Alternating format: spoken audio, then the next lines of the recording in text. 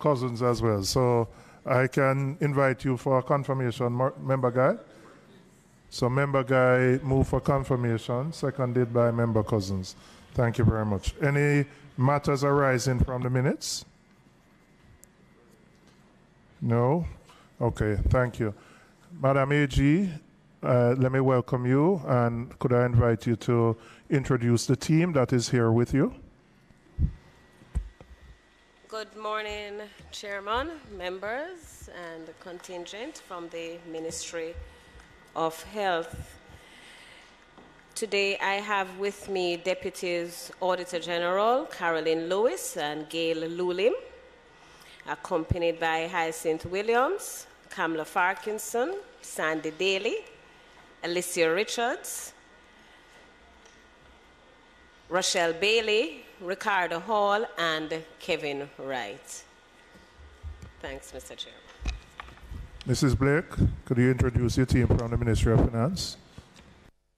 Morning, Chair, members, and the rest of persons. Hope Blake, Deputy Financial Secretary, and with me today is Barrington Thomas, Head of the Accounting and Financial Policy Unit. Thank you. Mr. Brand, Permanent Secretary, could you introduce the team from the Ministry of Health? Can we check that the mic is plugged in and working?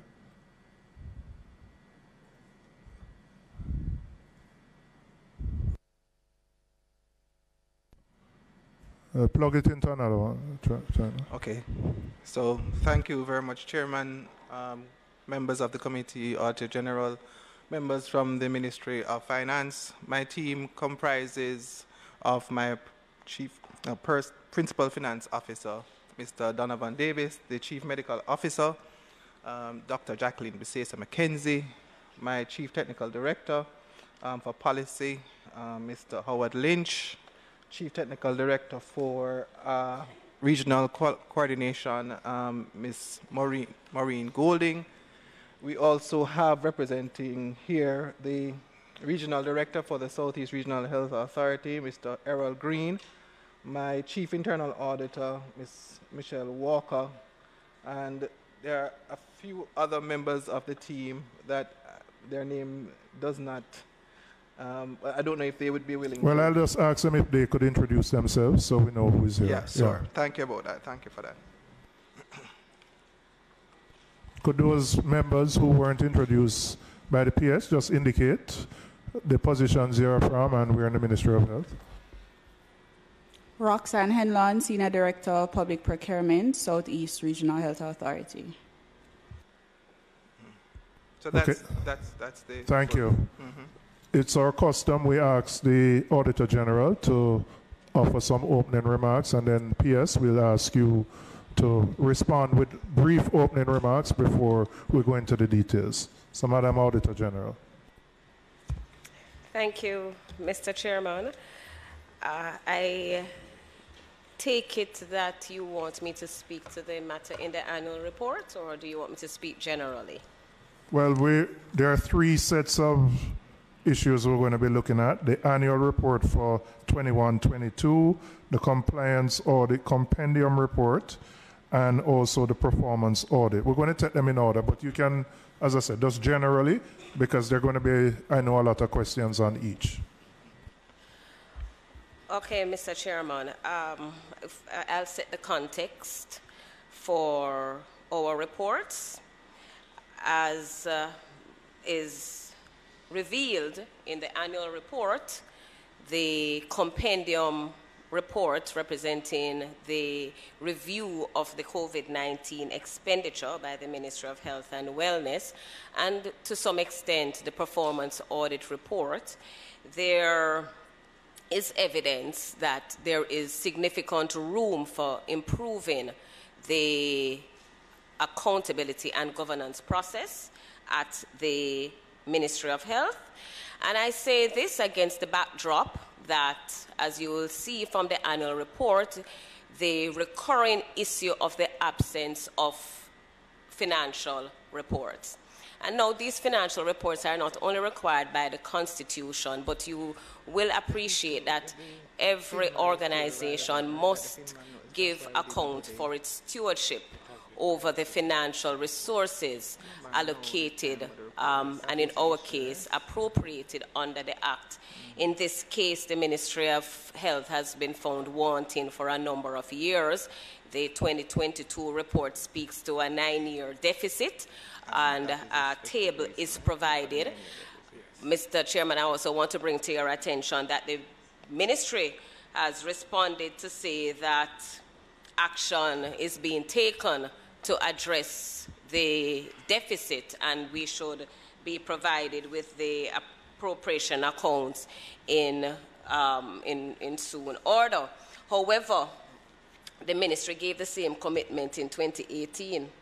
In fact, the annual report for 2018 said that the Ministry has since indicated that the outstanding appropriation accounts will be completed by the end of the financial year 18-19. 18-19 passed, no appropriation accounts. 19-20 passed, no appropriation accounts. 2021, the Ministry provided an additional reason in the frame of the challenges with the Finman system, but indicated that it had been resolved and the accounts were with the internal auditor to be reviewed. Well, 2022, we received the same explanation with the same promise to present the financial statements.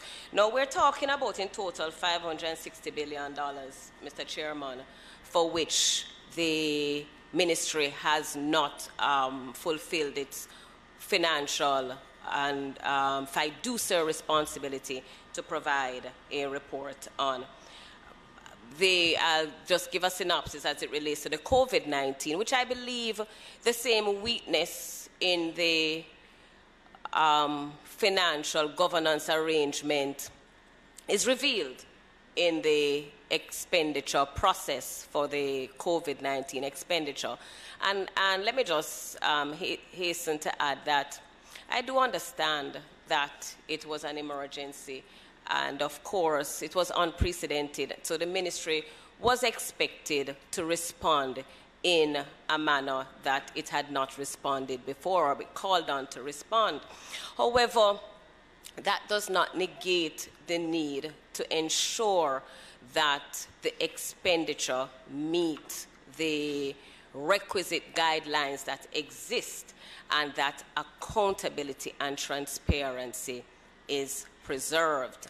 I also want to indicate that the audit of the COVID-19 expenditure was executed in June 2020, having advised the Ministry in May 2020 that we were going to execute the audit. And the purpose of that audit is not to castigate the Ministry, but recognizing, as an Auditor General, recognizing the emergency situation and the likelihood that controls would be relaxed and the significant sums of money involved, because we're talking about over $8 billion that was allocated to the Ministry to execute its responsibility under the COVID-19.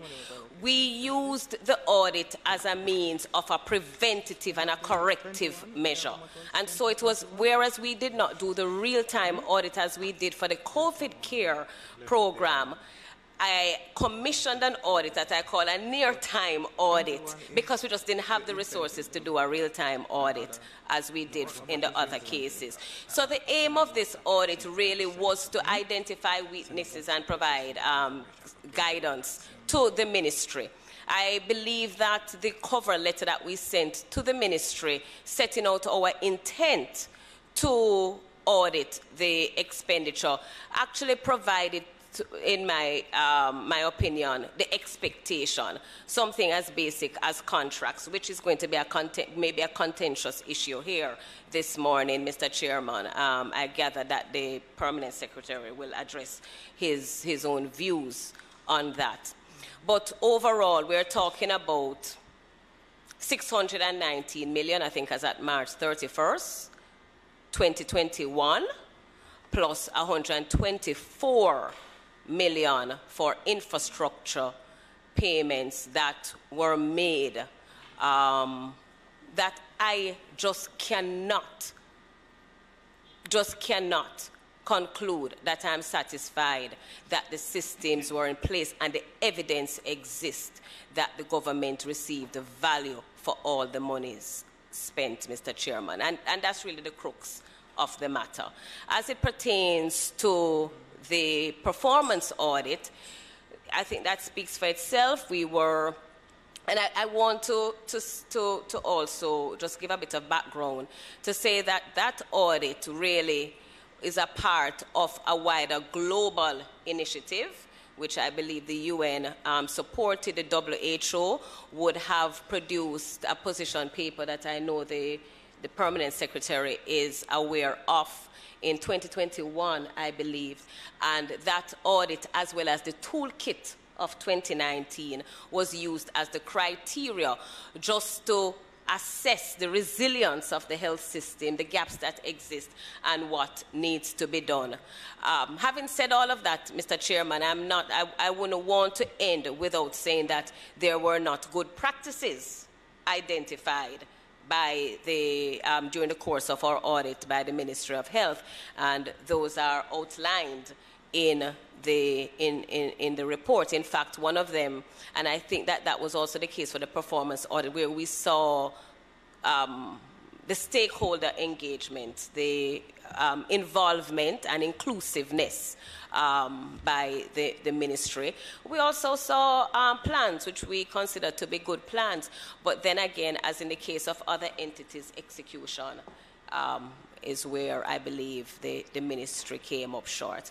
So I'll stop there for now, Mr. Chairman. And all right, thank you, Madam AG. PS.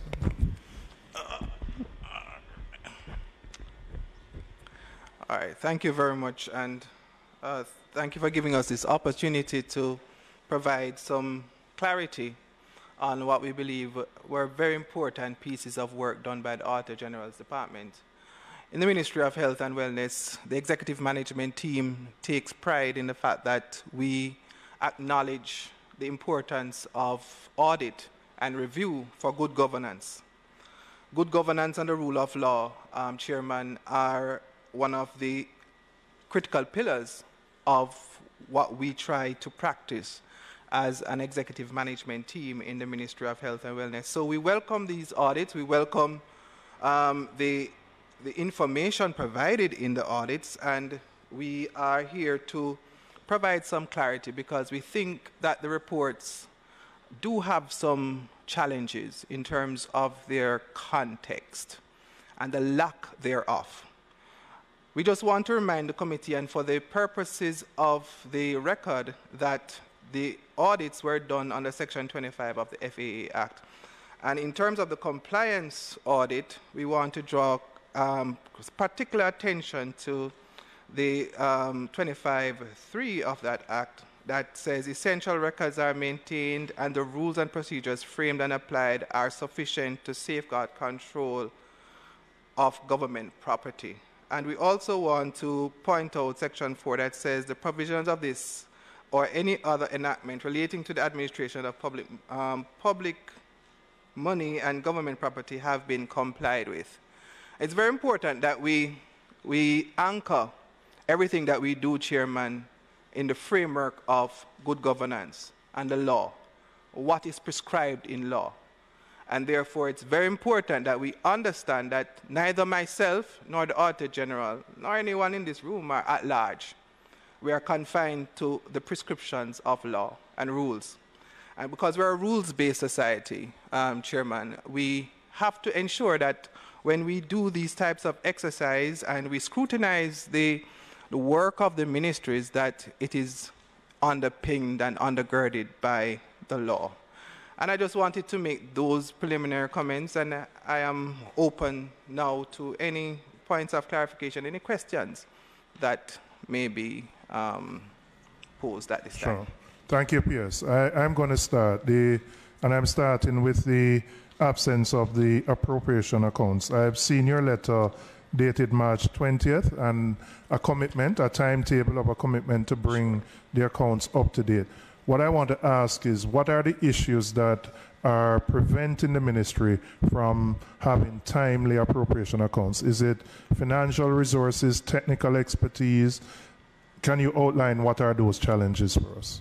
So, Chairman, the first challenge that we had, we pointed them out, and I think the Auditor General made mention of that, where the FinMan, which is a legacy system for the records from that period, was not operational so that you can pull the records to do the audit, to do the internal audit and the internal audit review so that the statements can be produced in time. The context here, however, is that when the FinMan came up and was ready, the ministry was engulfed in the implementation of our response to COVID-19. And therefore, it is important that we recognize that the resources of the ministry were otherwise detained. The fact of the matter is, though, Chairman, given that we are now outside of the different issues related to COVID-19 in terms of the complexities and the burdens that are associated with responding to the epidemic or the pandemic, we have been able to provide a more suitable timeline. Recall, Chairman, that for nearly 18 months to 2 years of the pandemic, there were several instances at the Ministry of Health where we had outbreaks of COVID. And during those times, the internal audit unit itself was completely isolated and, not isolated, what do you call the word now? Quarantined. And you will recall for some time during COVID-19, Chairman, that you had to get 2 negative, a lot of people don't remember these things, you know. You had to get 2 negative tests to come out of. You're asking me personally. I probably got about 5 negative tests. But P.S., the Auditor General identified this as an issue from 2018, for which you would have made commitments and not been able to honor. So I accept the context of COVID and how the ministry would have been diverted to deal with that national emergency. But the reality is that this problem is an ongoing problem which would have come up before. So I'm happy to see the commitment, but I want to ensure that when we follow up, that what you have committed to is actually done. Yes, and just to set context again, during 2018-2019, the internal audit unit had four officers that were responsible for the review of the entire ministry. Now the internal audit unit has, how many officers in the internal audit unit now? 8 officers. So we have doubled the number of officers in the internal audit unit to provide for this review. And so we are able to give that commitment that we have provided to you, knowing that we have the resources to ensure that we comply. And the internal audit unit, and what we have also done, Chairman, is that we have elevated this particular criteria to the performance management of the unit. So the PMAS, which was introduced in the ministry in 2020, requires that officers have a work program that they are measured against. You know, for those of you who are in the public sector, you'd understand that the PER is the archaic system. Now we have you're using a lot of acronyms that most of us won't know. The performance evaluation system is the older system. We are using the performance management and appraisal system, which is called PMAS. And in the performance evaluation system did not look at outputs and deliverables of the individual officers. The PMAS does. And so what we have done is to escalate the achievement of the requirements that you have in hand to a performance indicator in the operational plan of the ministry and the work program of the chief internal auditor and the principal finance officer. So now it is something that is going to be measured in terms of performance. So I think I stand confident in believing that we will be able to make this commitment. And so that's my response. Before I go to membership, please. So this new system applies across the board to all employees Not just in of the the Ministry central of Health. ministry. In the central ministry. In the central ministry of health, but it's not across the entire public service. There are still some ministries who use the PER, which is older system. All right, Member Sibley's. Thank you, Chair. Mr. P.S., could you just state how many of the appropriation account has been completed and with the internal audit unit just now? All the years have been completed and have been submitted to the internal audit unit. So it would be fair to say that the appropriation accounts have been prepared, but the challenge is really with the internal audit unit in reviewing same. Right. The verification process is where we are lending more resources to the internal audit unit to do that verification process. I am told that the verification process for one audit can take up to 3 months to do. Okay. Okay. I'm a little bit more comfortable knowing that the appropriation accounts have been prepared and is only left for reviewing, because initially I thought they weren't prepared and they were still in the middle of the process. So that is some comfort, and we are hoping that the internal audit unit will get to review. And you have submitted a time schedule on this. Thank you. Yes. All right, Member Guy, then Member Clark. Thank you, Chairman. PS, you indicated just now that the numbers have increased from 4 to 8. So basically, the time frame that you have given us is based on this 8. All right. I should say yes, right, for the record. I shouldn't shake my head, sorry. The period, the time frame of up to 3 months that your internal auditor gave you just now was predicated on the 4 being there before the 8. No. Okay. No. So it's currently 8. Yes. All right. But how long has this been 8 now? We had the full complement of 8 since 2020. 2020. Yeah. Was that a consequence of the COVID pandemic, and are they permanent or temporary employed? No, they are permanent staff. We did a review, and we also accelerated some recruitment processes. It's a difficult. There are several issues that affect the audit groups and the recruitment of auditors for the audit group. Some of the challenges that we face relate to compensation. We look forward to the impact of the recent compensation restructuring for this group.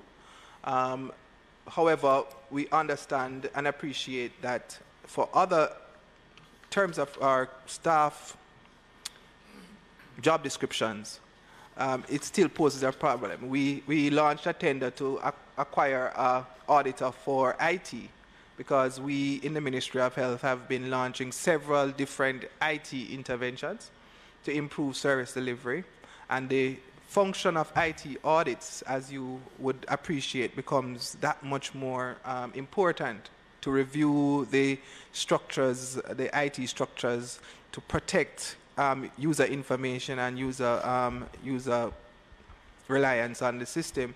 And so we went to market for that, and we still have not found an IT auditor based on the salary level that we have, even with the compensation review. We found one officer, and when we advised them of the amount that they would be compensated, they were like, that's not appropriate for the level of work and the competencies that they want. So we were not successful in recruiting that officer. Yes. By letter dated March 20th, there was an indication that the unit had started the verification process for 2013, 14, 14, 15, and has advised that it will be returned for some corrections. Has that been done, and when is the new timeline on that? Can I allow the internal auditor Sure. to respond to that question? You can just respond. Just use the microphone. Just identify yourself for the records. Huh? Yes, good morning. My name is Michelle Walker, Acting Chief Internal Auditor for the Ministry of Health. Okay, so based on the schedule, I would say that we're still in line. We have completed the 2013-14 and 2014-2015 verification. So we should be sending back that statement to the Finance and Accounts Department by April 110. We have also commenced the 2014-15 and 2015-2016 financial statements verification. I think based on what you have said, there's some discrepancy in terms of what is on paper here. You kept referring back to 2014-15 in terms of commencement. Are you saying, therefore, that the 13-14 and the 14-15, which were returned for some corrections, have been sorted out? All right, let me repeat myself. All right, we have not yet returned those statements to the Finance and Accounts Department, but we'll do so by the end of April. Okay. And concurrently, you have started 15-16 and 16-17? Yes. And those are still on track for completion by June of this year? Yes. Okay. Assuming there's no more correction needed. All right, Member Clark and then Member Cousins. I yield, Mr. Chairman. The question were asked by my good colleague. All right, Member Cousins. Thank you, Chairman. P.S. Earlier you responded by saying that the verification process for one audit is 3 months. By one audit, you mean for one financial year? Yeah, for one financial year. So for one financial period, yeah. Therefore, we're talking about 9 financial years now. 9 financial periods, yes. Yeah. So that's 27 months. If you do them sequentially, yes. But it's not a sequential transaction. We're saying that we have different audit teams dedicated to this particular process. So what we're saying is that the effort is 3 months for each one. We're not saying that it's sequential. So the point is that to complete the internal verification for these 9 financial years, is it going to take us 27 months? Whether you do it sequentially or not. Are you saying that to complete the internal verification may take us up to 27 months? No, it may take 27 months in terms of effort, but in terms of time elapsed, no. Our plan has been tabled in terms of how we intend to execute the implementation of it, and we intend to adhere to that plan. So there are, so yes, in terms of effort, if you want to measure effort, yes, it's 27 as you would have reflected, but in terms of elapse of time, it is not, because it's not a sequential transaction. But you would agree that 9 months is really 9 years of backlog, basically, and delay. When the FAA Act basically speaks to you having an obligation to provide these reports up to 4 months, I believe, after the end of the financial year. Now, as PS, what do you have a plan or do you have a timeline in place to ensure that you ramp up the resources within the ministry to complete all of this internal verification earlier than 27 months? Because to wait 27 months, and I'm still sticking with that based on what you said earlier. It is unacceptable. No, so I'm wondering what are you doing as a ministry to ensure, right? You don't want to circumvent the process and compromise the process. But still, I mean, based on the years of delay, I believe it is important that we're dealing with how much? $500 billion, That's half of what is allocated for this financial year. So with due respect, member, I clearly outlined what the actions are and what the actions we are taking to ensure that we comply and that we provide the reports within the commitment in our letter that we submitted in March. So I'm not certain that I concur with your position at this time. What we have said before, member, is that the issues relating to the FinMan, the legacy system, a system that has been archived to a large extent, I don't know if that's a good word to use, caused significant challenge in producing the statements for us to do the audit. And that cannot be ignored. That is context. That is not fabricated information. That is fact. And given the fact that we have now been delayed and we recognize and we accept, at no point in time did we challenge that this is a major governance issue, and we accept it as a governance issue. However, what we are saying is that the context in which that occurred is outside of the control of the Ministry of Health. The FinMan system is owned and operated elsewhere. And what we have decided to do was to improve the delivery of that system, delivery of our reports. And so we have given this commitment, and we intend to stand by it. And I stand behind the commitment that we have given, and the team has also committed to the standing behind what we have provided in our letter. So you're no longer employing the FinMan system, eh? The FinMan system has been is now with the CTMS. CTMS. Huh? The CTMS is Central Treasury Management System, which is the new system. It's not the Central Treasury. What's the new system? GFMS. The GFMS, sorry. The GFMS. You explain those terms again for what? I am challenged, sir, so I will defer to my PFA to explain. The Government Financial Management System. All right, go ahead, member. So, PS, so Section 24.1 of the FAA Act, as I indicated earlier, provides for the provision of these reports up to 4 months after the end of the financial year, where you have cleared up the backlog, in a sense. Are we now saying that going forward, we shouldn't be seeing this issue, where we have 2-3 years at a time so in the back? So the backlog, we're working on the backlog, and I'm advised that we are current with the year that we are. So yes, we are intending not to have the existence of backlog going forward. So we are working on two different streams of work. We're clearing the backlog, and we are maintaining that we are consistent with the current statements. Thank you, Chairman. Thank you, Pierce. Auditor General. Thanks, Mr. Chairman. Okay, so the Permanent Secretary introduced an issue here that I was not aware of, and that is of the internal auditor.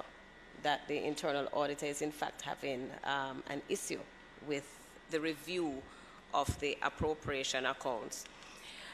There's a matter that I would really like the Ministry of Finance representatives to respond to, because I'm a bit concerned about the timeline that you provided just now with respect to the review of the appropriation accounts, the 3 months to review 1 year, whether it is recurrent, capital A, B, seems extraordinary long.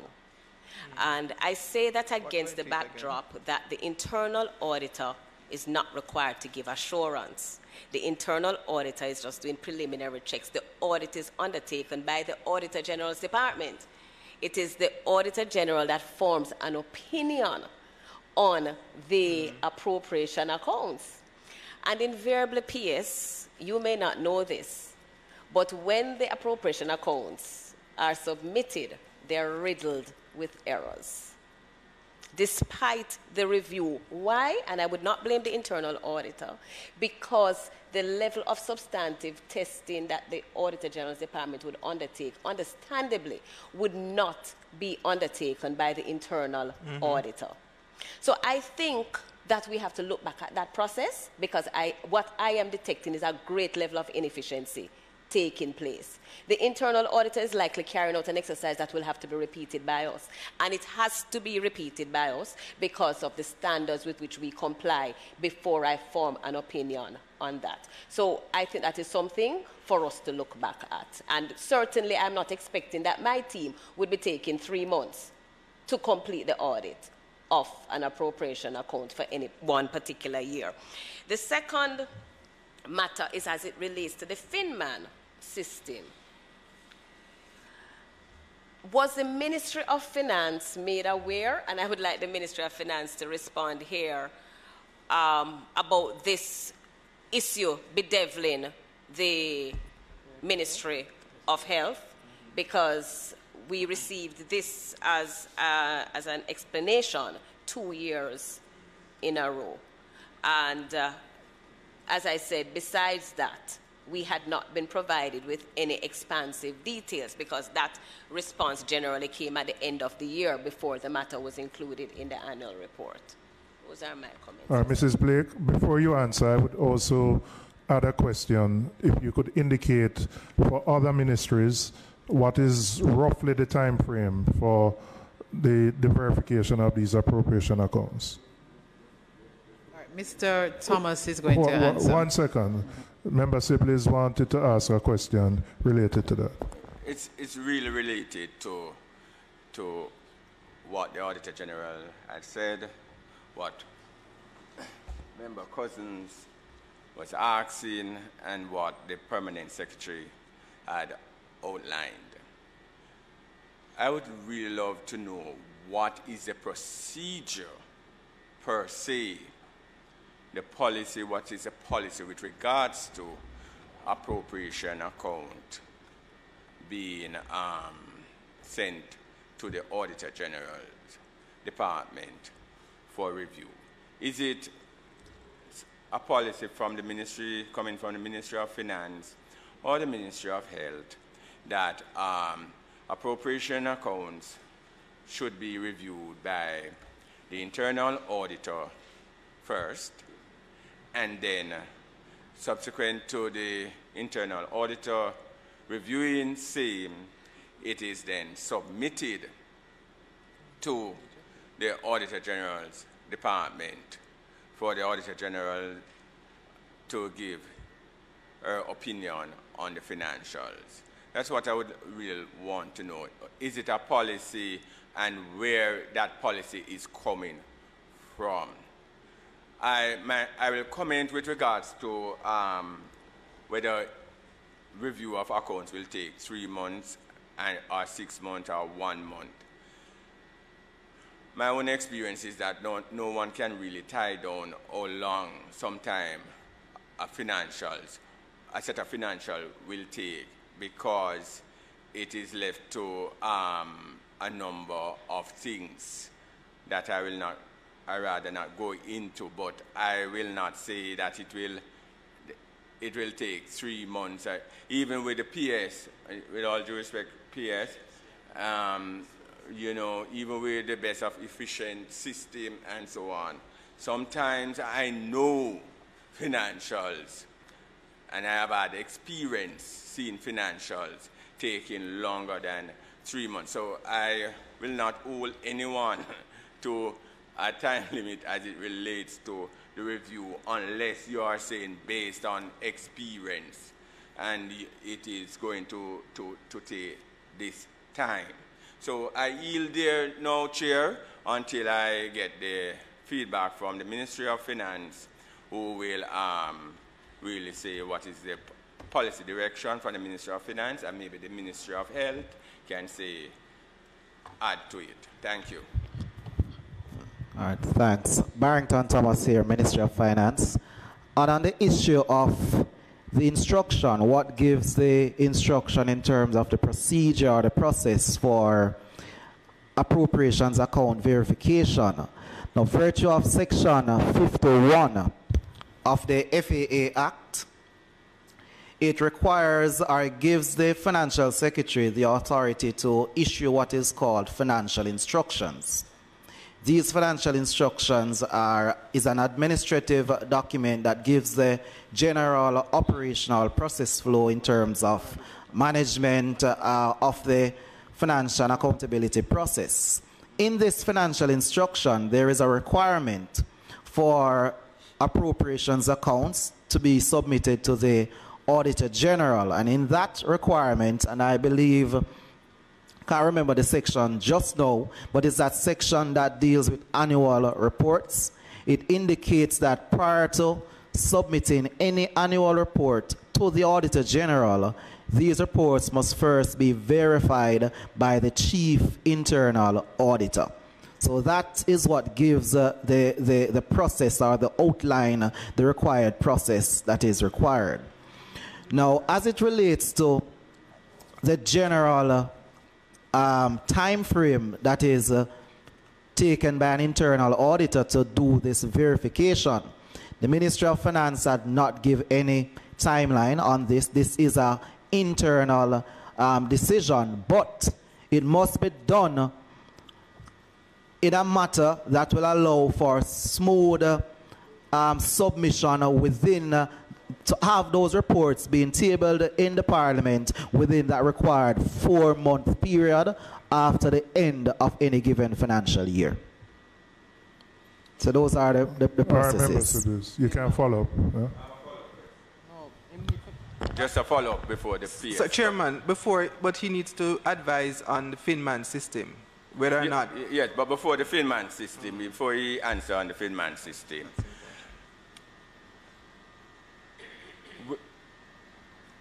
I accept that there's a policy based on what you have said, Section 51 of the FAA Act, which gives the Financial Secretary the authority to instruct or to direct or to guide the process. I am concerned not by that, but I'm concerned based on what the Auditor General said earlier, which says that,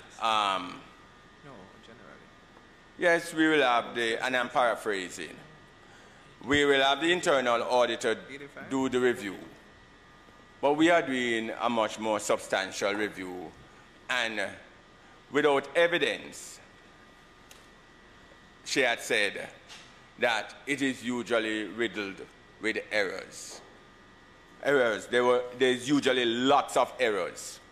And I said, I'm paraphrasing there, after it comes from the internal audit, which have me a bit concerned there, you know, that is said.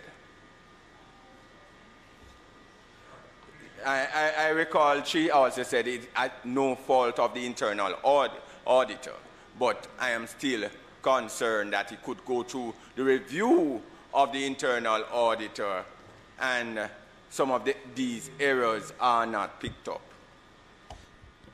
All right, AG, can you respond to that? Sure, Mr. Chairman. You need not be concerned, member. The instruction requires the internal auditor to check and verify. It does not require the internal auditor to undertake an audit of the appropriation account. So the internal auditor is really checking to ensure that the basic tenets of the appropriation accounts are complied with. That's what the instruction indicates.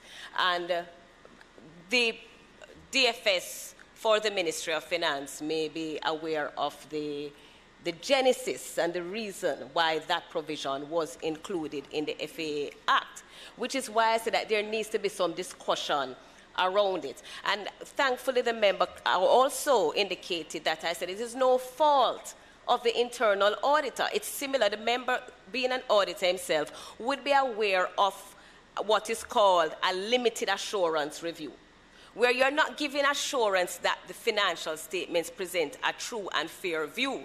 You're just saying that I haven't seen anything wrong, but you have not done an in-depth review. So it is not an opinion. It is a review of that sort that the internal auditor is required to undertake, because as Mr. Thomas indicated, the internal auditor is expected to do that review before the 31st of July every year and ensure that it is the appropriation account is submitted to the Ministry of Finance and simultaneously to the Auditor General.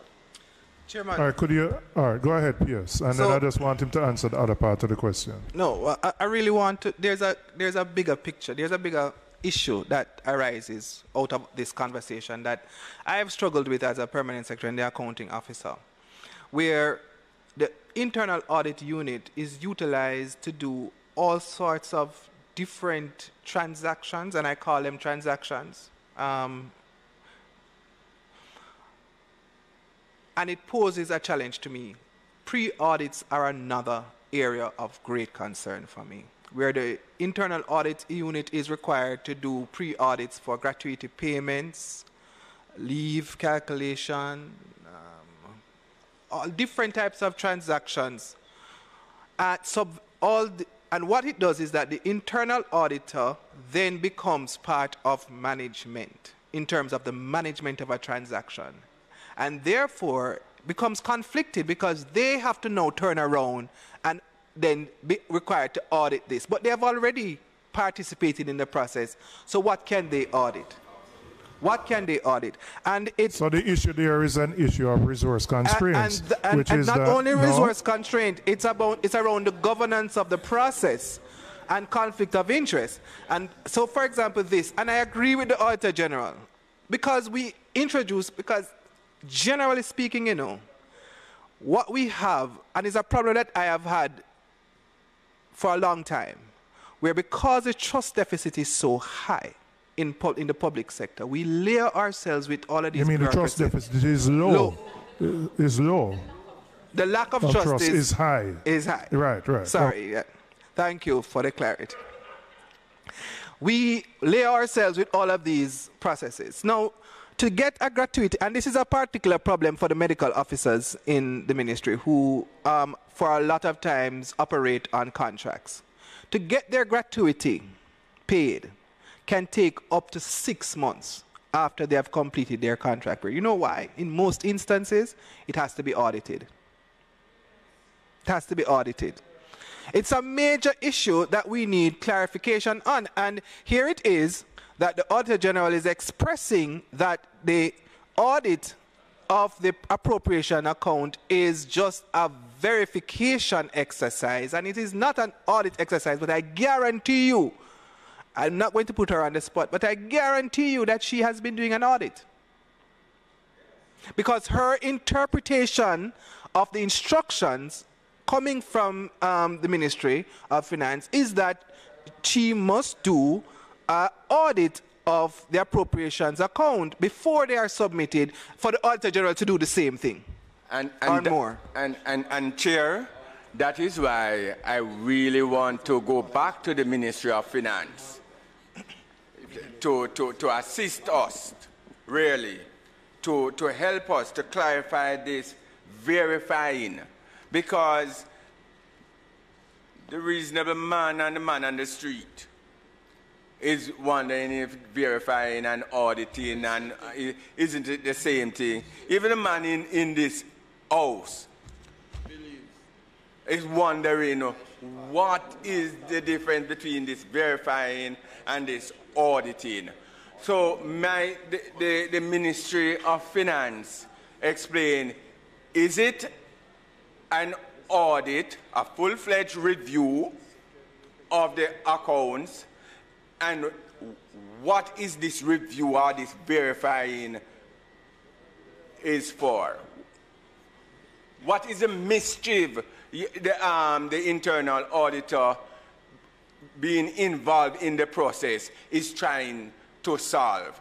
And I would love also that the PS question be answered with regards to conflict of interest, because I notice that right across ministries and departments and agencies, the internal auditors are being used as an extension of management to review the accounts and to check off and almost replacing the role of management and the accountant. So I would love those two areas to be clarified. Thank you. And also just answer the question about the fin management system as well. Right. Mr. Thomas is going to answer in detail, but just to note that where the internal audit function is concerned, the Ministry of Finance does not necessarily support them doing what we call pre-audits.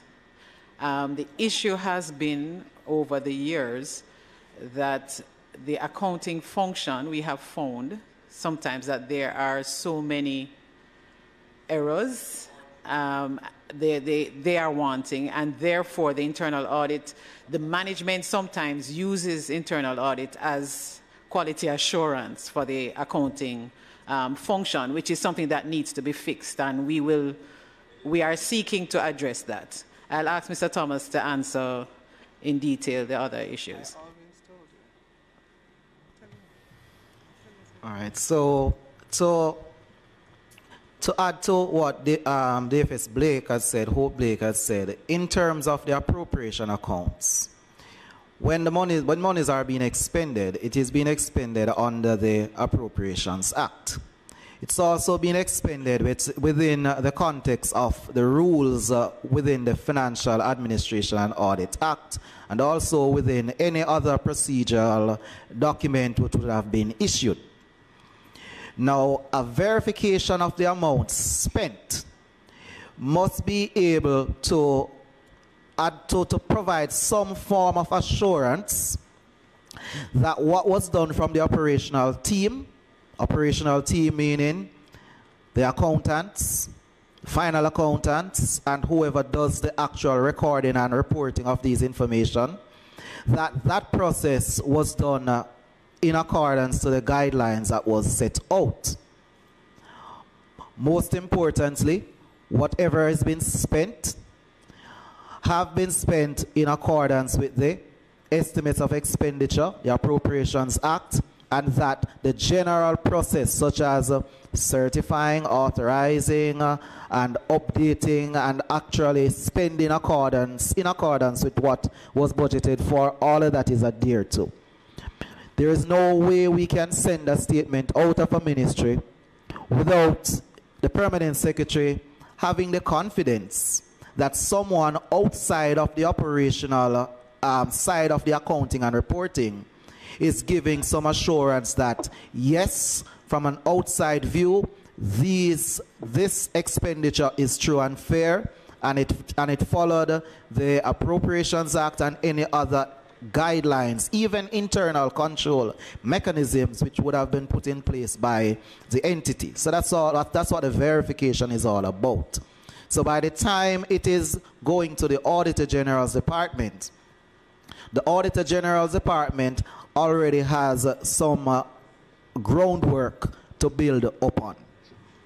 So that's the initial, that's the reason for that verification process.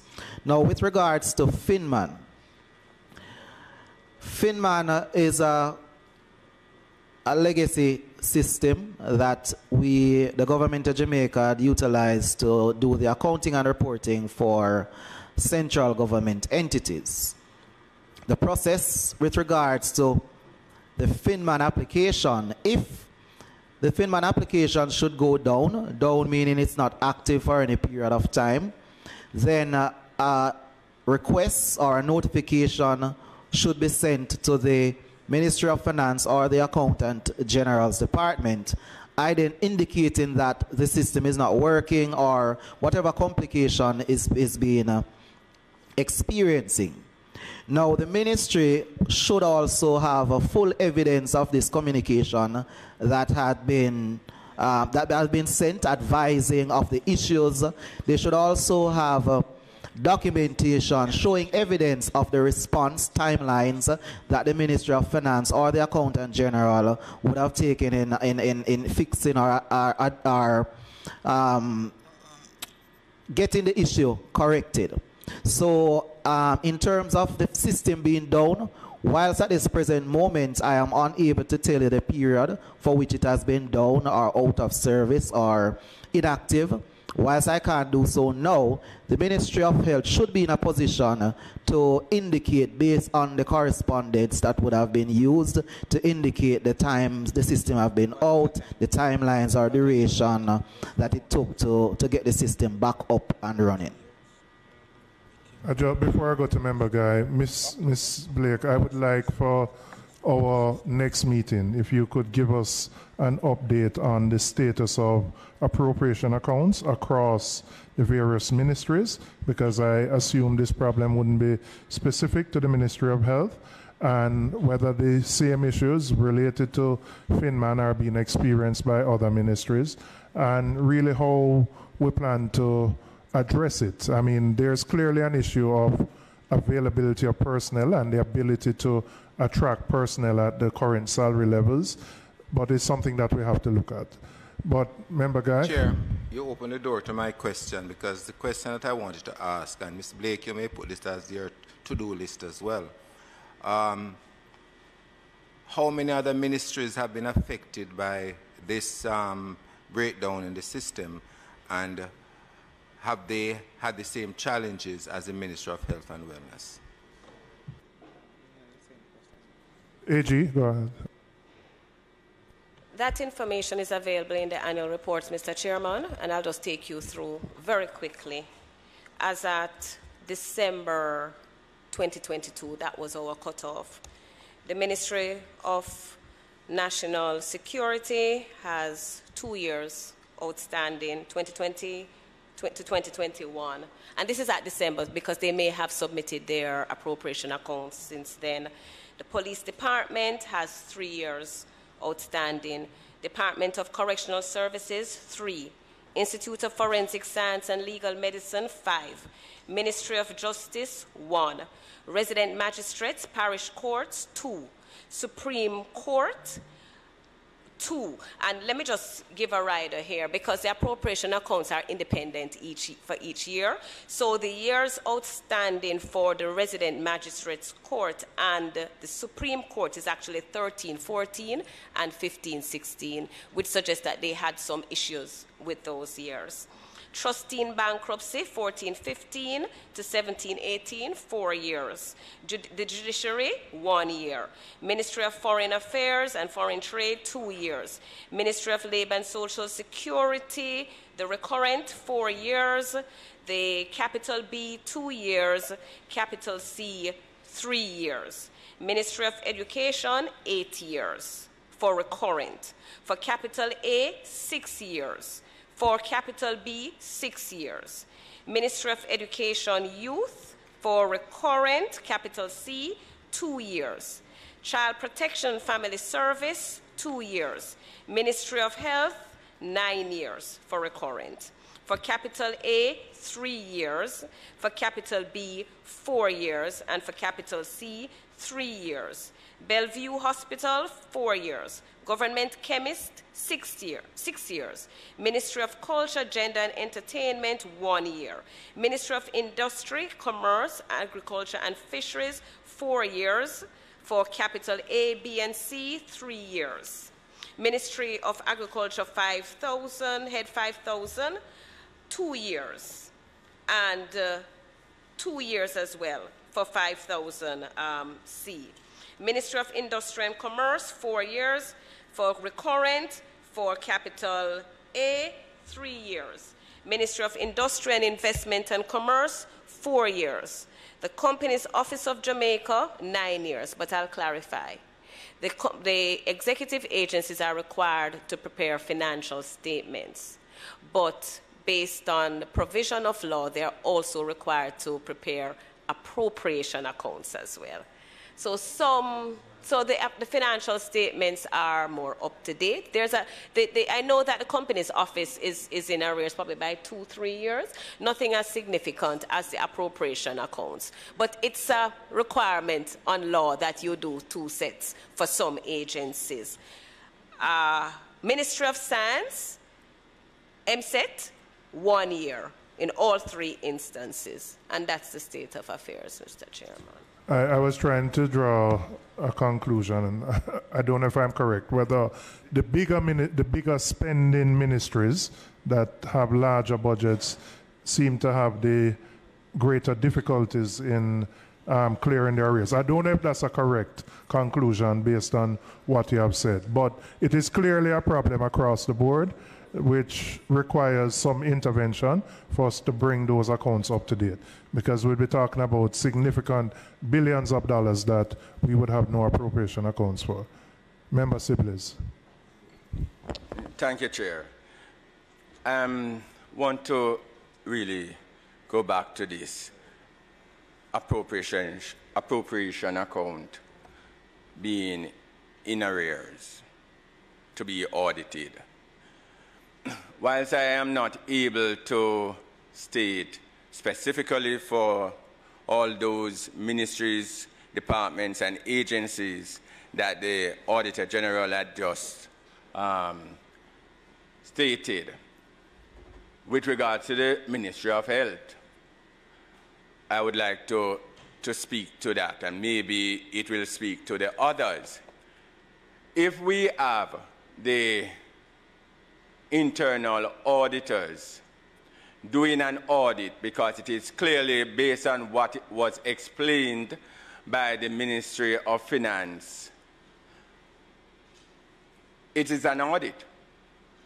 In fact, the representative of the Ministry of Finance, Mr. Thomas, said that it is in aid to state whether or not there is a true and fair presentation of the financials. That is an audit. And what happens when we have 2 entities of government auditing the same books? You'll find that the accountants and all the persons who are working in the entity, all they do all year long is to respond to auditors. And it also affects the productivity of our government ministries, departments, and agencies. And it is my recommendation that we look at it, because I don't see the need to have one set of books being audited by 2 sets of auditors. It is just not efficient. And to say that the agencies who are to prepare financial statements to be audited by maybe private external auditors also have to prepare appropriation accounts, some of them. That's, again, to my mind, is duplication. And we, as a country, cannot continue down this road, because it will affect productivity. See here, we have 9 years of appropriation accounts not reaching the Auditor General, because they are being audited to be audited again. That doesn't make sense to my mind. All right, Member Guy, and then I want to close on this Chairman, part of the just a resolution. very quick question, and I don't know if it's Mrs. Blake or the Auditor General will answer this. Is there a sanction imposed on the officers, the accounting officers in the ministries for this delinquency?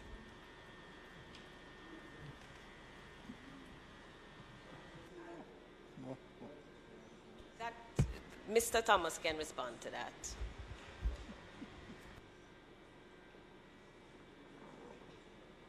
And if there is, why is it not being utilized? Yes, so the question, are there actions for the lack of presentation of financial statements, appropriation accounts? And the answer to that is there is disciplinary actions that have been stated in the financial instructions. It puts it outlines the responsibility of a permanent secretary to ensure that reports are submitted on a timely basis as provided for in the Act. It also provides that where these reports are not submitted on time, that the ministry is issued with notification or, for lack of a better word, warning that the reports are due, and he or she should ensure that it is outlined to the Ministry of Finance as to the process that is being undertaken by the ministry in order to get these statements out. Now, based on the reasoning, it is by the discretion of the financial secretary to, under advisement, to assess whether the reasons given is a justified reason for the lateness. Now, just jumping ahead to say that the sanction, it's really from a disciplinary perspective. It goes as far as to shifting of the accounting officer to another area, another ministry, if the portfolio, it is deemed that the portfolio is not being managed accordingly. But just to say, it is a process. It is a process similar to how a surcharge matter goes through a process. That is like a musical chair. But Chairman, I am concerned. I am concerned that the Ministry of Finance would intimate in this House that the Financial Secretary has the ability to impose disciplinary action outside of surcharge on a permanent secretary. I would like the Ministry of Finance to point out, and this is for governance issues, we must be very careful. We are a rule of law. Where in the Financial FAA Act gives the Financial Secretary the ability to sanction by way of disciplinary action a permanent secretary.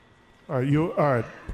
Do you want to, let me hold on that. You want to go and make sure you do the research and come back to the House with an answer. I understand your concern, PS, but I want to ensure that we have accurate information in the public domain. So, Ms. Blake and Mr. Thomas, come back to us with that specific thing. I don't want any inaccurate information. I understand Member Holness, who is online, has a question. Member Holness? Member Holness? All right, we'll come back to... I don't know why my mic just went off. Sorry about that, Chair. Through you, Chair. I wanted to have an appreciation of where we are, say, comparatively, if we take, I don't know if it's too much for the AG to be able to give us this information, looking at the MBAs and what was their state of readiness in terms of provisions of their appropriations account and financials, say 10 years ago, and what it is like today, just to see by ministry, agency, and department who are the ones who are more up to date, who are improving, and where we're actually having issues. So we can identify if everybody is improving or if there are particular ministries or agencies that have been consistently derelict and they're not improving. I would agree with the PS as well, because one would also have to go further in assessing the resources that have been budgeted for the various ministries. What is the competence that exists within the ministries to be able to meet the timelines coming forward from year to year? As it relates to internal audit, I must agree with Member Sibley's as well, because more effort needs to be placed in strengthening the internal audit apparatus of the ministries, agencies, and departments, so that we are not relying on only the AG's department, which one would expect has to rotate and would not be able to sit in our various ministries, agencies and departments, particularly those with large budgets, in ensuring that their accounting is accurate and up to date.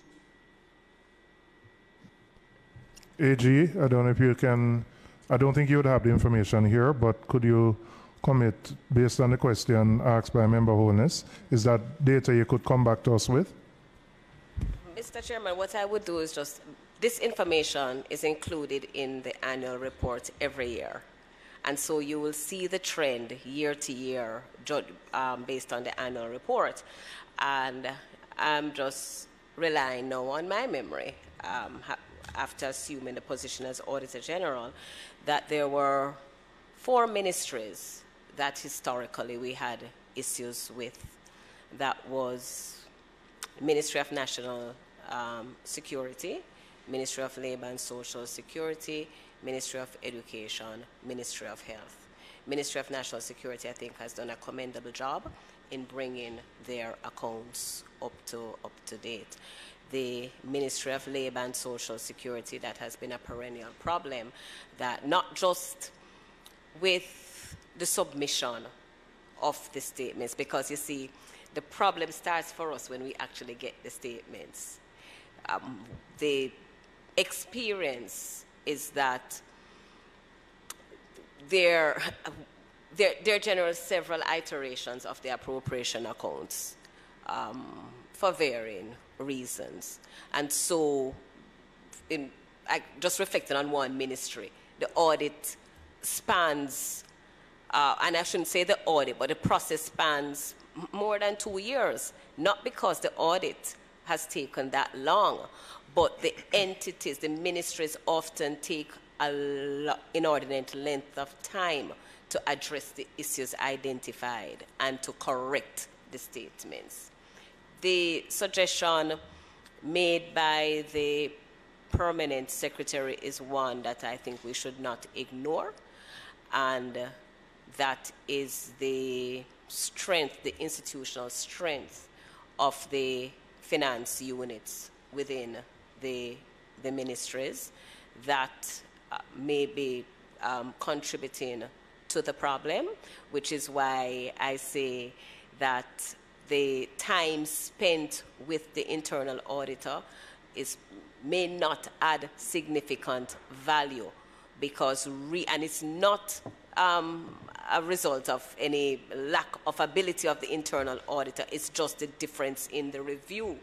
And you will find that we have to go through several iterations with the accounts unit. So I heard, and this is the reason why I mentioned it, because it seemed to me the position initially, PS, was that the delay is due to the internal auditor. Well, I'm asking, why is it with the internal auditor? But I do not believe that it is the internal auditor that is really contributing, but the challenges with those statements. And so even when the internal auditor reviews it, when it comes to us, there are issues that's going to result. Because if the internal auditor reviews it for 3 months and we're forming an opinion, now I'm going to sign off on it, you can just imagine what I am going to expect before I can sign off to say that these statements are correct. So I think we have to increase the efficiency, DFS, Blake, of that process, because it is contributing to it. But I also believe that the strength of the accounts units within the MDAs must also be considered as a part of addressing this problem. All right, thank you. I'm going to shift gears and move to the COVID expenditure. And one of the big issues flagged by the Auditor General is the absence of contracts in place for quarantine facilities and other services that were provided, infrastructure works, etc.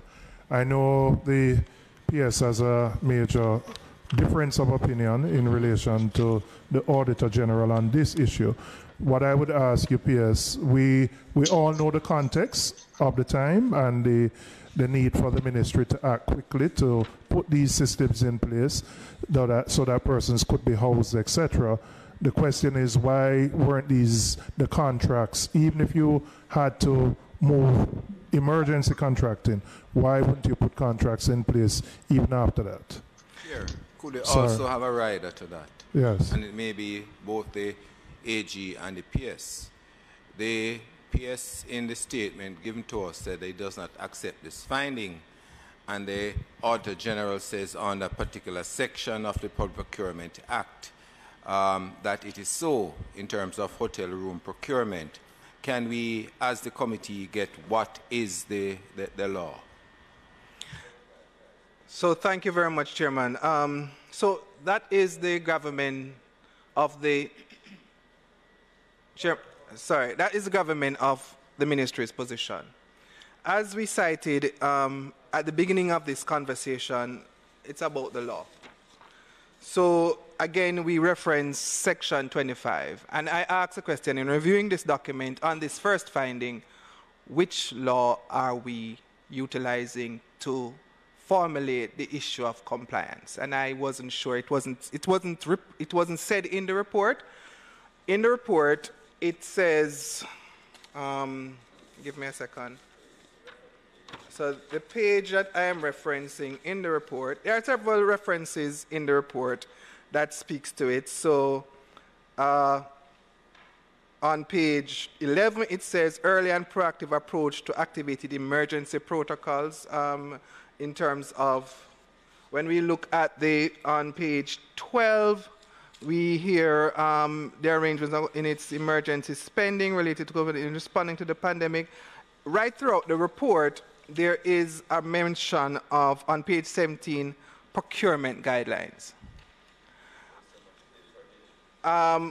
So our position is that under the relevant sections of the procurement at section 4 of the first schedule, paragraph 1I, travel services and hotel accommodations are exempt from procurement.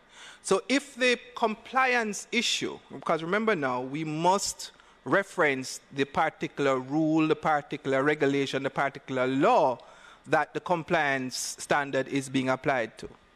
And so we weren't sure which compliance standard was being applied when we arrived at this finding. So we want clarity on that. So if you could just provide us with that clarity. Go ahead, AG. Mr. Chairman, before I address that, I'm just going to repeat something that I said earlier. The audit was undertaken in May 2020. The lockdown started March 2020. The aim of the audit was to provide guidance as well as to identify any missteps to give the Ministry of Health and other ministries as well an opportunity to address the concerns or the deficiencies highlighted. So it really wasn't meant to be a debate, Mr. Chairman. We're talking about stewardship of public monies and resources. So the permanent secretary, apparently at the heart of this issue is that the expenditure of 619 million does not fall under the procurement guidelines because they rented hotel facilities. Mr. Chairman, I hold a different view. Because what I recall is that during that time, the hotels were closed.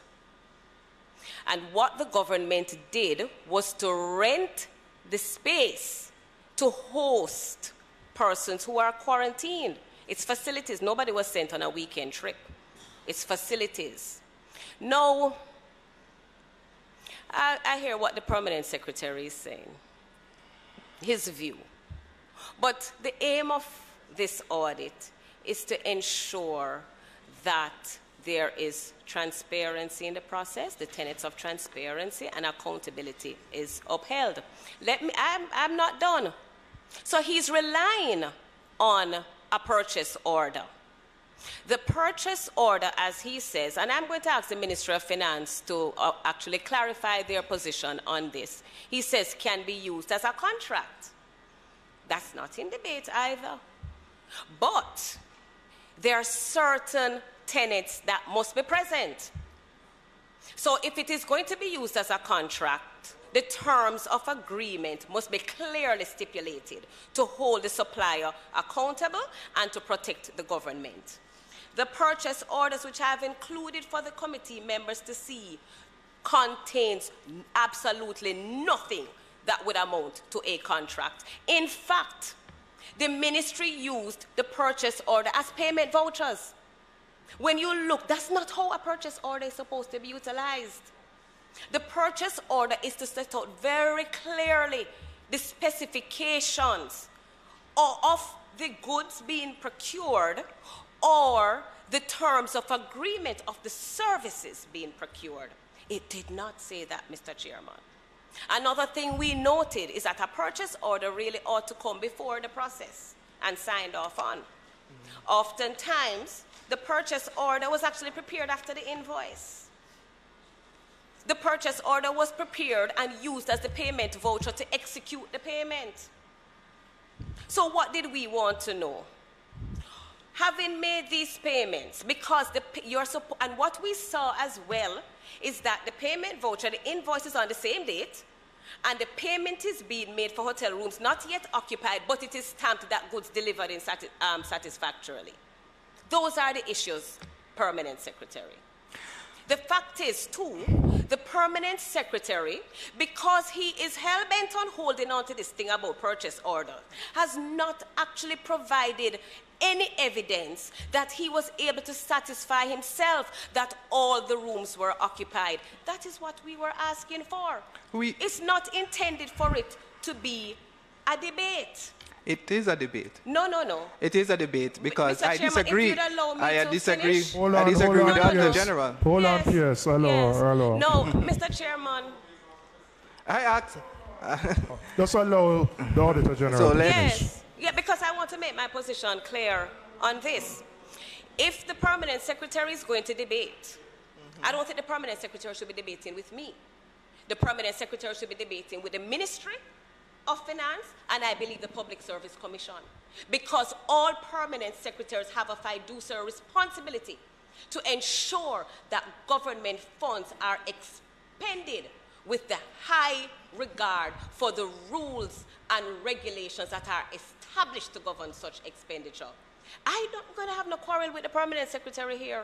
So I know he has whatever he has to say, but Mr. Chairman, my position is, and it is and will remain until the Permanent Secretary can provide more than an argument that these funds were spent with due regard for the proper governance system and the ministry in fact received value for money for them. That is the crux of the matter, Mr. Chairman. The Permanent Secretary has put forward his arguments, but he has not put forward any evidence. It is not for me to put forward evidence. The Auditor General has prepared a report, and the report is to be governed by the law. I ask a simple question: what rule, what regulation arrives at the finding? Just give me that, and then I will refer to that rule and regulation. The Auditor General is not at large. Her opinion or her ruminations do not bind me. The law binds me. And as a matter of fact, until the Auditor General can provide in law under Section 25 of the Act, which I precede this conversation by, what rule the compliance audit finding was predicated on, I have no obligation, none, in law to adhere to any finding that is not predicated in law. None. And therefore, the Auditor General is obligated in law to state to me as accounting officer, duly authorized in the same act that she has that she has her authority, the FAA Act, to give that assurance. What law? What law have I breached? What guideline have I breached? In terms of the Auditor General's report, she pointed out that I have not satisfied myself. It is without context that Auditor General, and this is what is wrong with this report. There is no context. The report is less than useful. Less than useful. It's a less than useful report because it has no context. The report is not a report in and of itself. It is supposed to serve a purpose of good governance. I am supposed to go away from this meeting and do something to change, to improve the governance structure and institutional arrangement within my ministry. Without the rule of law, it means nothing. Which law did I breach? She made the point of the issue of the, if any. She made the point around the issuing of purchase orders for hotel accommodation. In the report, she cites on numerous occasions, she utilized procurement legislation as the source of her. It is incorrect. It is the wrong law because the Procurement Act does not apply. Therefore, the substance of her compliance is incorrect. It should be withdrawn. It is not a finding. The reality is, Chairman, that at the time of the audit, at the time of the transaction, we did not know how many rooms we were going to utilize. We did not know. What we agreed with the firm or with the company was the fact that we needed rooms to be made available for us to house persons who were in households that had high risk factors because they had people there who are elderly, with diabetes, hypertension, and we need to move them out. There was a particular call center at the time when we needed to move out nearly 450 members of that call center because they were living in households that had high density with high risk factors, and we had to move quickly. We did not know how many rooms we would win. What we agreed on was a rate, a substantially reduced rate. What the hotels told us is that in order to start up their plant, they needed an advance because they had to turn on their air conditioning unit, they had to recall their staff, they had to do all of those things, and so they required of us, as part of their collaboration, the advance. We agreed to the advance and we paid the advance with due regard for the risks associated. What is egregious around this report is that this report robs the 23,000 members of the health system the benefit of understanding their role and function in protecting this country against a very, very possible disaster. This report serves this finding. I shouldn't say the report. Give a pardon. This finding is less than useful. Chairman, hold on. As I said before, which law? Just answer me which law.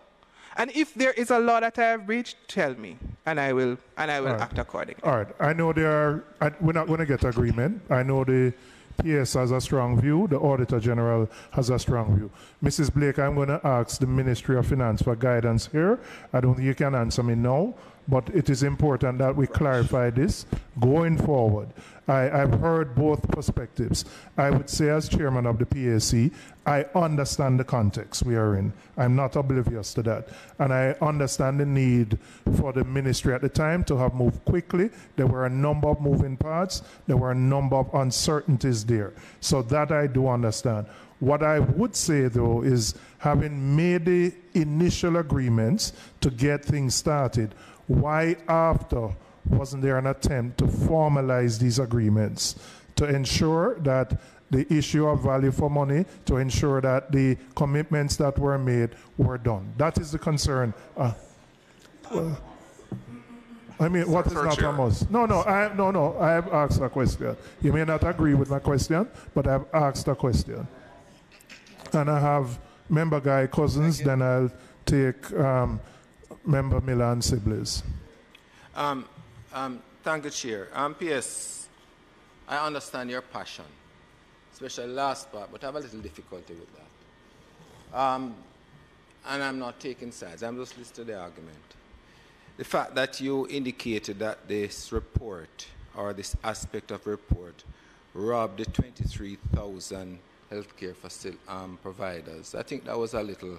No, sir. It was, because the truth is that my understanding of the report and what the AG just said a while ago was not that you could not have done what you did in getting the rooms for all these persons and the clients who had to be relocated from elsewhere, but it was the process. That's all. And I don't think to suggest, as you did, that it robbed, and that's a very strong word, you know, in terms of how it was used and in the context it was used. So I think you should have a little discussion on that. Absolutely not, member. Absolutely not. I have to face these members of the team, sir. I have to, and when this report was tabled, I had to face my team and the deep sense of loss that they felt coming out of this report being tabled in this parliament, in the way that it was tabled. I am passionate about it, and I have no apology for my passion, member. Chairman, I have no apology for my passion. We lived, this team sitting behind me, lived COVID. Hours. The chief medical officer, the principal financier, the chief technical directors, we lived COVID. And for us, and I often tell my team that be careful of the crowd that comes on Palm Sunday. They come back on Good Friday. They come back. However, another member of the team reminded me that there's also a Easter Sunday morning. The fact of the matter, Chairman. Those of us who went to Sunday school would understand what you're saying. Right. The fact of the matter, Chairman, is that this report is a compliance audit. This report is a compliance audit. A compliance audit, by definition, must speak to standards and which standard you are applying in arriving at a finding. It must. It must. And therefore, I have to ask the question, if you are going to launch a statement, and not only did you launch a statement, you doubled down in an addendum to reiterate your point. And the finding itself was so offensive in its language. Management of funds allocated for public health response in COVID-19. And then you say, lack transparency. What? I reject that on behalf of all of us. I reject it. We managed COVID. We managed it. And we will not allow any report produced by any member of the government, of the bureaucracy, to undermine that effort. I reject that finding, and I retain that I reject the finding. And if it is not in law, I am not obligated to hear the ruminations of the Auditor General. All right. P.S., I hear you.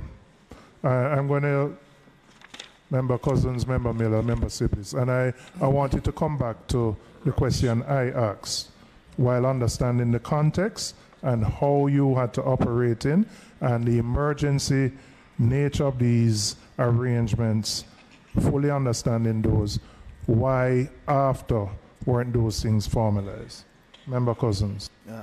Thank you, Chairman. P.S., I hear you. The issue is not one of COVID-19, because all of us lived through COVID-19. Mm-hmm. All of us lived through the pandemic. The greater issue is the fact that all monies expended during the pandemic belong to the people of Jamaica. Hard-working people who pay them taxes. It's not your money, and it's not my money. It's not ours to spend as we wish. And that is why we have systems in place, right? And so when I look at, for example, the report, and you see, we understand the constraints and the environment, you know, under which you were operating. And we know that it was rough for every single soul. But what we want to do is ensure that when we're spending the money, we follow we have a fiduciary obligation. No, sir.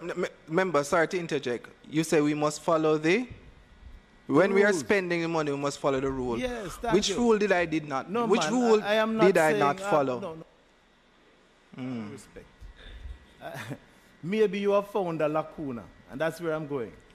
Because you have mentioned earlier that as it relates to the hotel spending, that's the issue that I'm having now, that you would not have breached any procurement rules because that's exempted.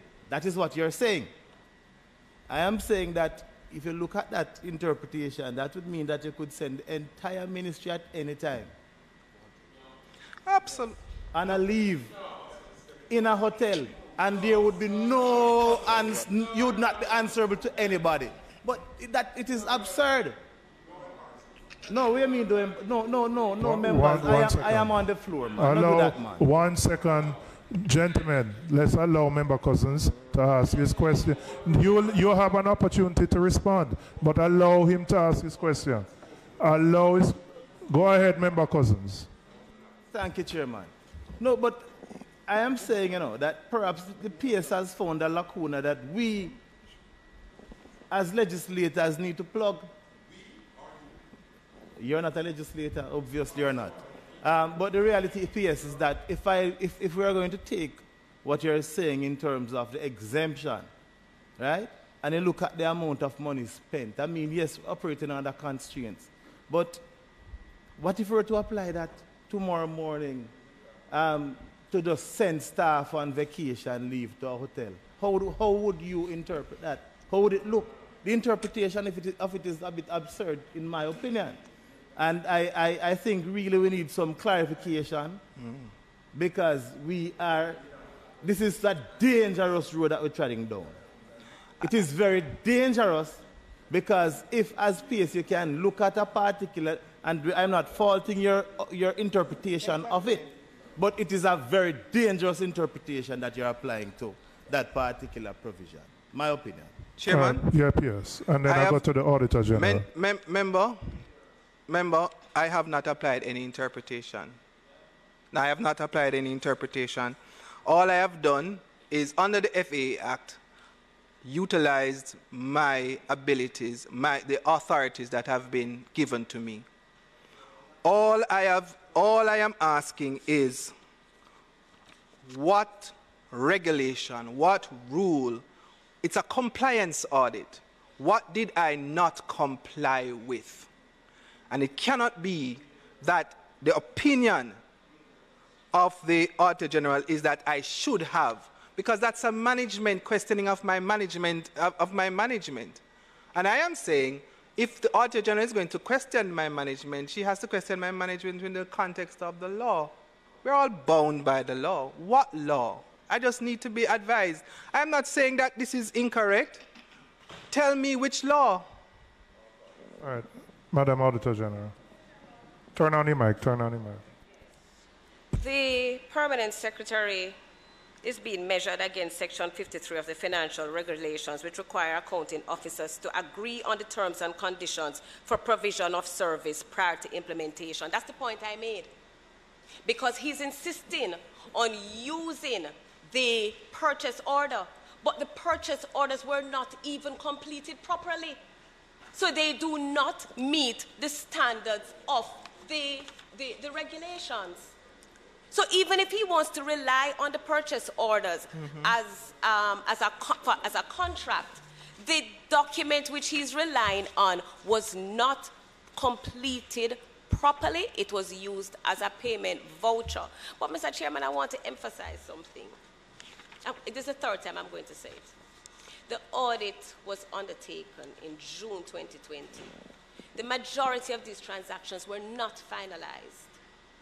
So after bringing this matter to the Permanent Secretary's attention, he continued to pursue. He did not even consult the Ministry of Finance, as far as I'm concerned, for clarification, because if he did, he would have gotten it.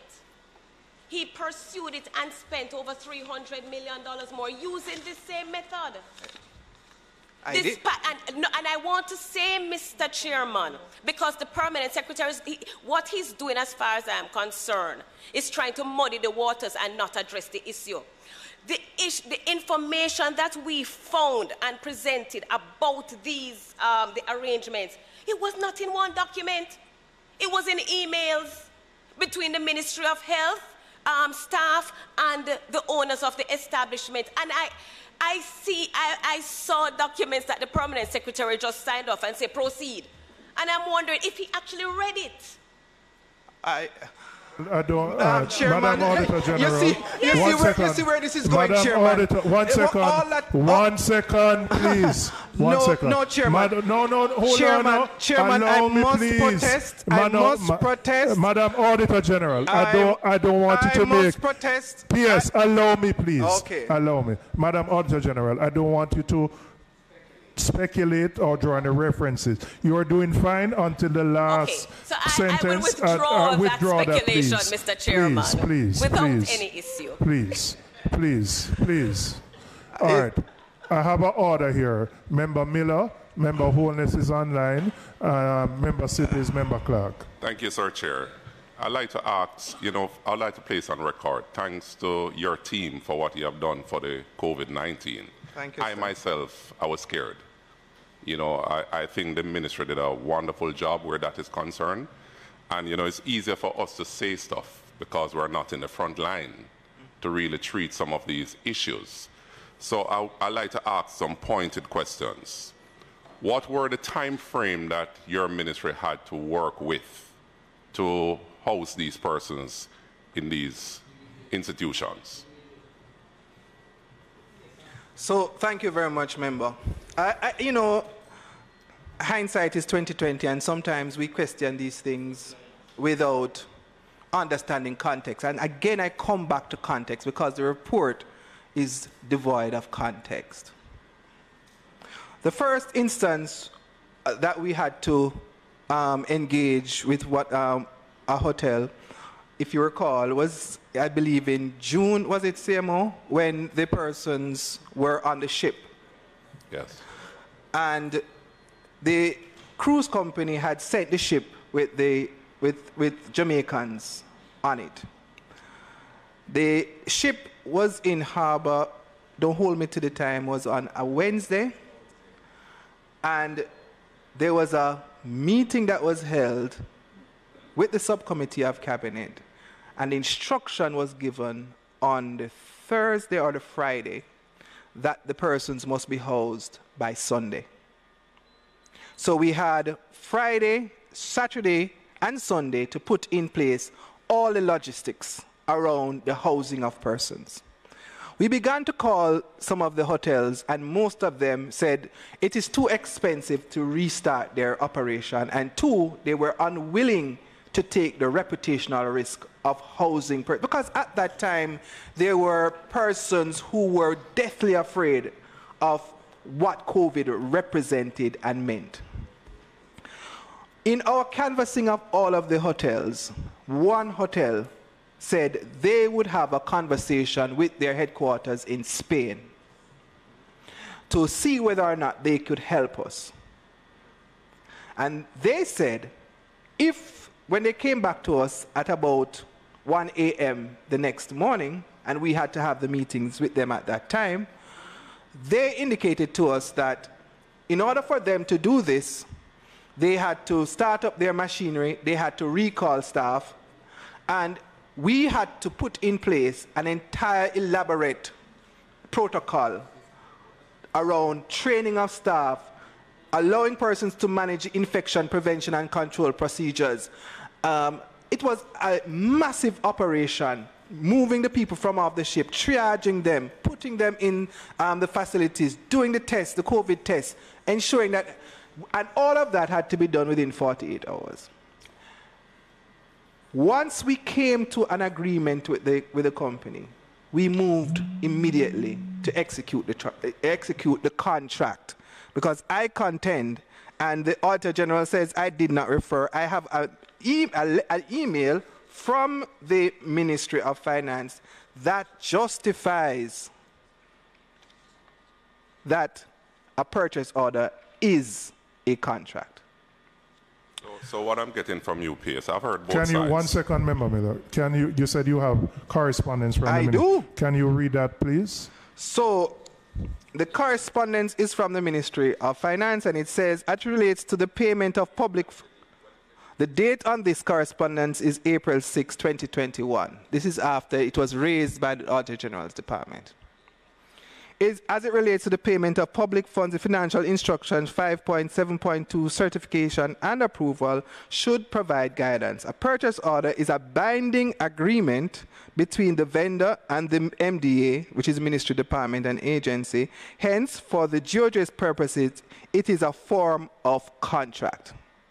If a contract already exists, then the purchase order, a secondary contract, will not be necessary. See the extract below for ease of reference, and the extract represents 5.7.2, certification and approval, and it says no payment of public money shall be made unless authorized by law or by resolution.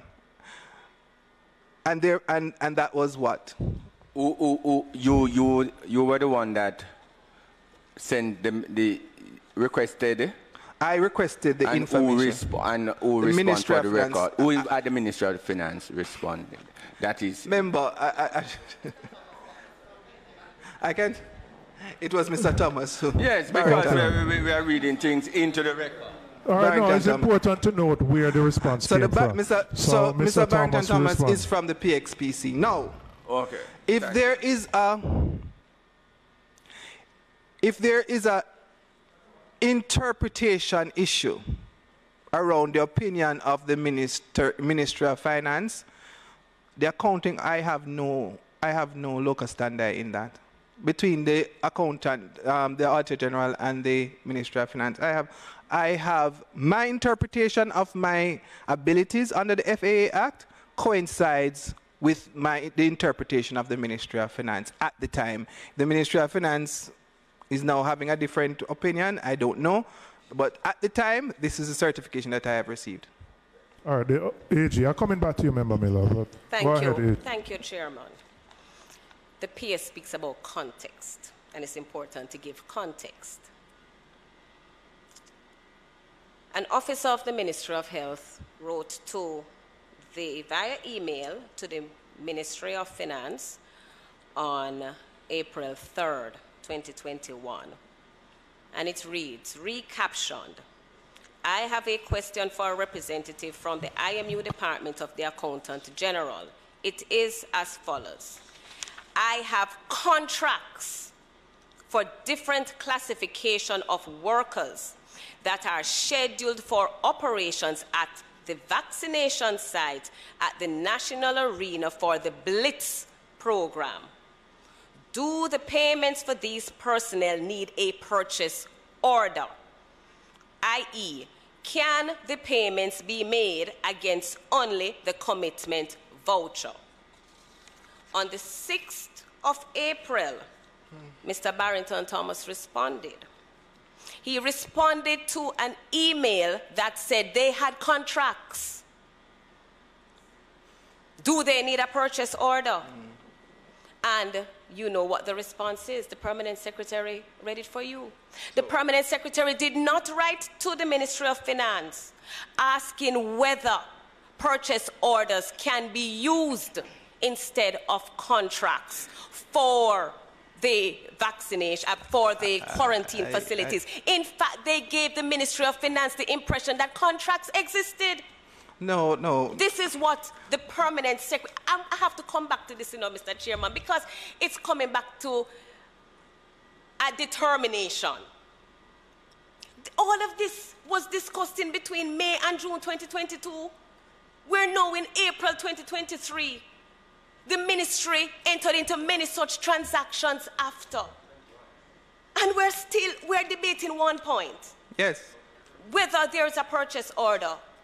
But, Mr. Chairman, my issue is whether the ministry can provide evidence. Because when we asked for it, to provide the evidence that all the rooms were occupied, we could not get that. But no, you would not get that. Another thing, Mr. Chairman, the report itself acknowledges that, yes, we recognize that it was, in fact, an emergency. No, it's not performance. I'm also passionate.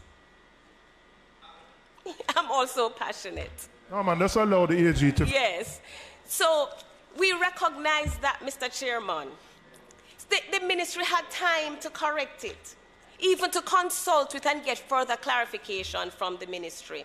The recommendation, Mr. Chairman, in this report is not to hold the permanent secretary accountable. I didn't recommend referring him to the Office of the Services Commission, to the financial secretary. The recommendation was that the permanent secretary and other accounting officers should use the lessons learned from this to improve the processes going forward. That was the recommendation, because it is my opinion, that the transaction does not fall within the provision of rental of hotel rooms as intended by. That is my opinion. I also took into consideration, because generally, when you are procuring or renting hotel rooms, the amounts involved probably would be about $2 million. It's not anything significant, and so I can understand the provisions. This, we're talking about $619 million. And what I have done, this is not $619 million in totality. I excluded the sums paid to the hotel for which they had a contract with. So I don't want the impression to be given that there was no formal agreement, because I mentioned that in the report, that there was a contract for one such facility, and even that contract could have been used as a template for the others. Absolutely. All right, hold one second for me. we have Mr. Thomas here, who seemed to have responded to both queries. We have Ms. Blake. I would like the view of the Ministry of Finance as it stands now on this particular issue, given everything that we have heard from both the Permanent Secretary and the Auditor General. What is the view of the Ministry of Finance on issues related to accommodation, purchase order, contracts, etc.? Yeah. Chairman, the procurement guidelines, the procurement law, actually exempts, as the Permanent Secretary had indicated in the first schedule. It talks about rental of the hotel rooms that is exempt. However, I do not want us to miss the fact it is true that the purchase order creates a contract for delivery or supply of service. However, you want to make sure that you protect the government as much as possible. So even where there's a purchase order, we would expect that there are conditions of service and that the government can be protected in case there is a legal matter, that the government is protected. And that is what we are mostly interested in. Mr. Thomas? Okay. Differ. So, Chairman, here it is, the critical point. All of us manage risks. The Auditor General, in hindsight, can tell me about administrative risks. At the time when I was acting, I was not managing administrative risks. I was managing the risk of life. And therefore, I stand behind the actions of the Ministry of Health and Wellness. I stand behind the decisions that we made to protect this country. I stand behind my colleagues, all of them, for the work that we have done. And again, I ask, which law? And if it is that Auditor General is citing a law that obviously, as the Deputy Financial Secretary has thus pointed out, the purchase order represents a contract, this is not a breach.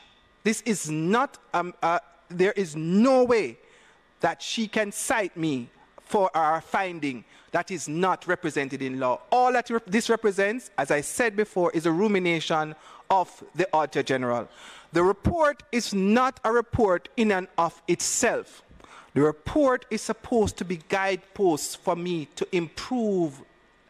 If I have rejected this, it is not a finding and she cannot bind me to it. What now?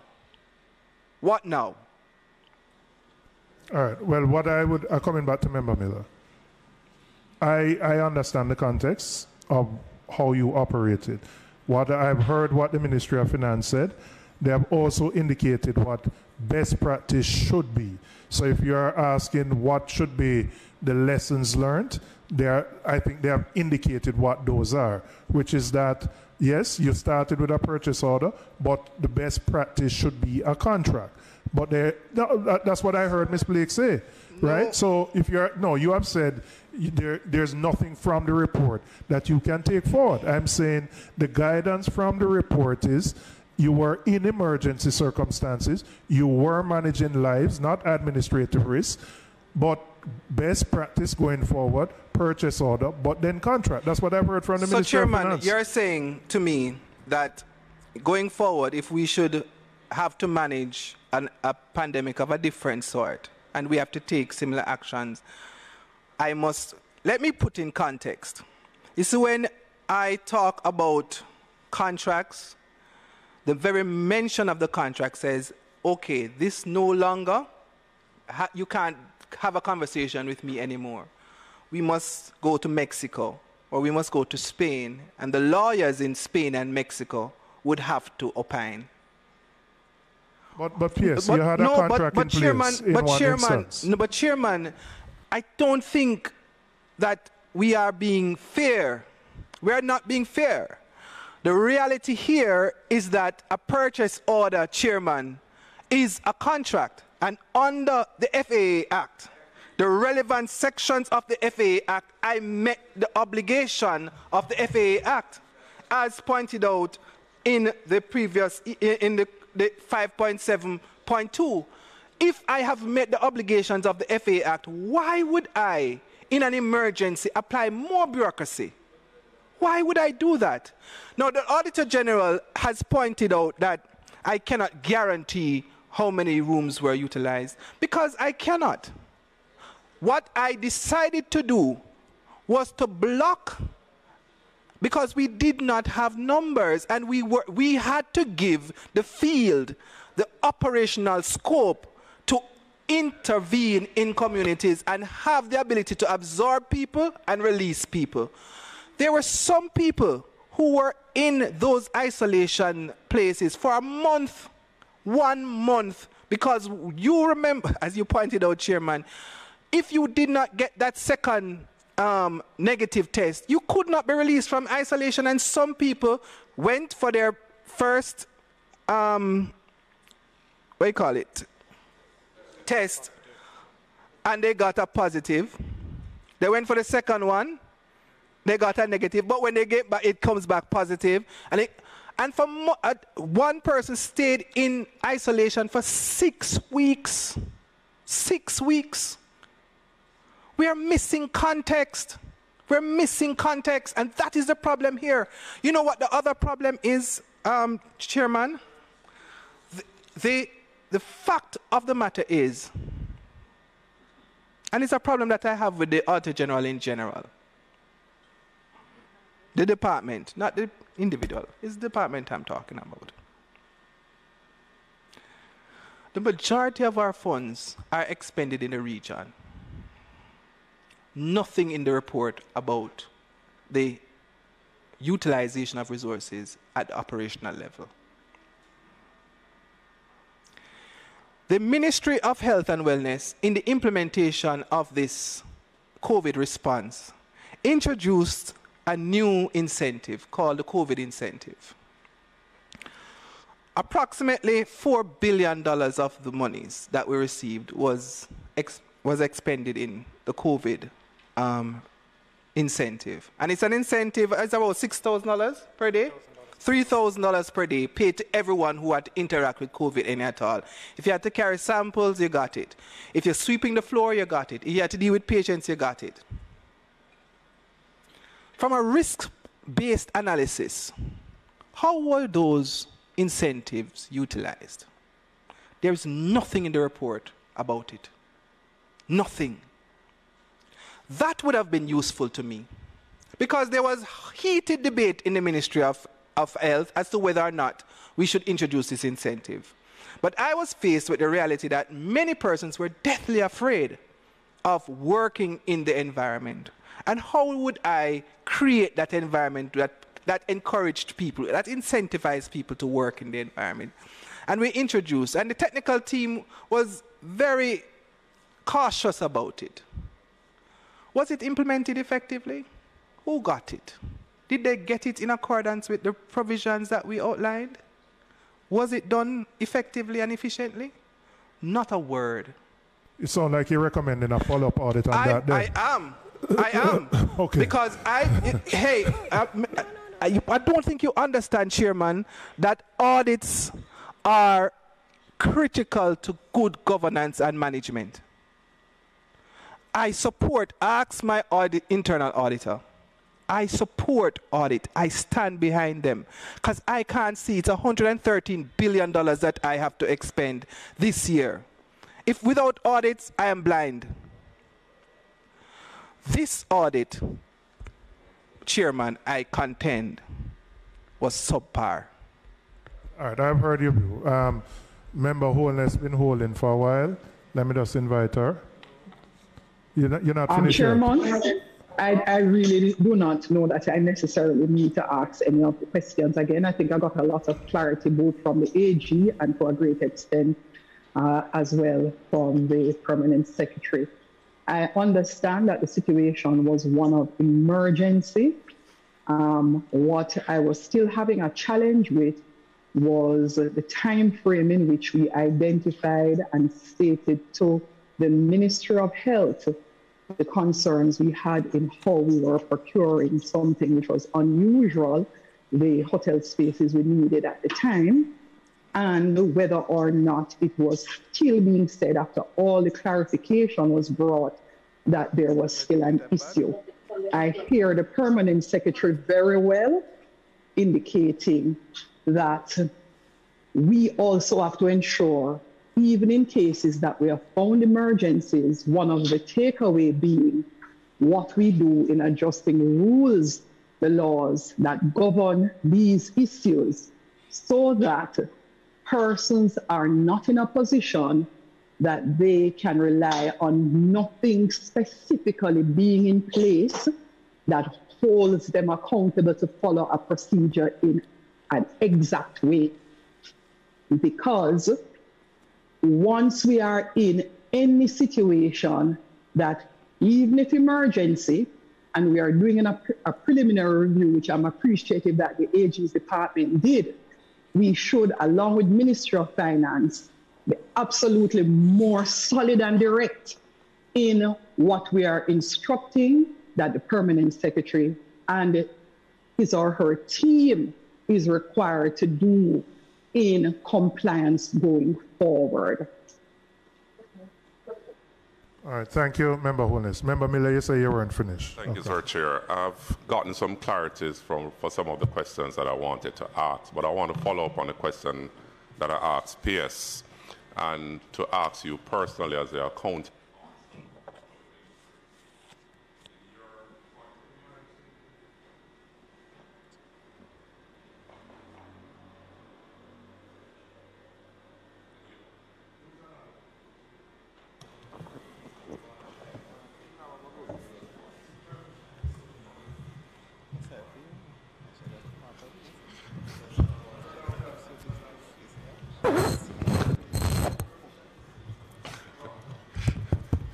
In your point of view, PS, you said that you discussed on a reduced rate with the hotels, right? In your point of view, do you believe that you got value for money? One, and two, I'll ask either finance or the AG office, were there any misappropriation of funds from the entire exercise that you undertook at the ministry? What was the negotiated rate again? It was $200? So thank you very much for that question, member. So we engaged several facilities at different rates. The rates that we got was between $175 a night to, I think, $230 a night, if my memory serves me right. But it was several different facilities with different rates that we got. Most of the facilities were 4-star, 5-star facilities that would come in at rates of $300, $400.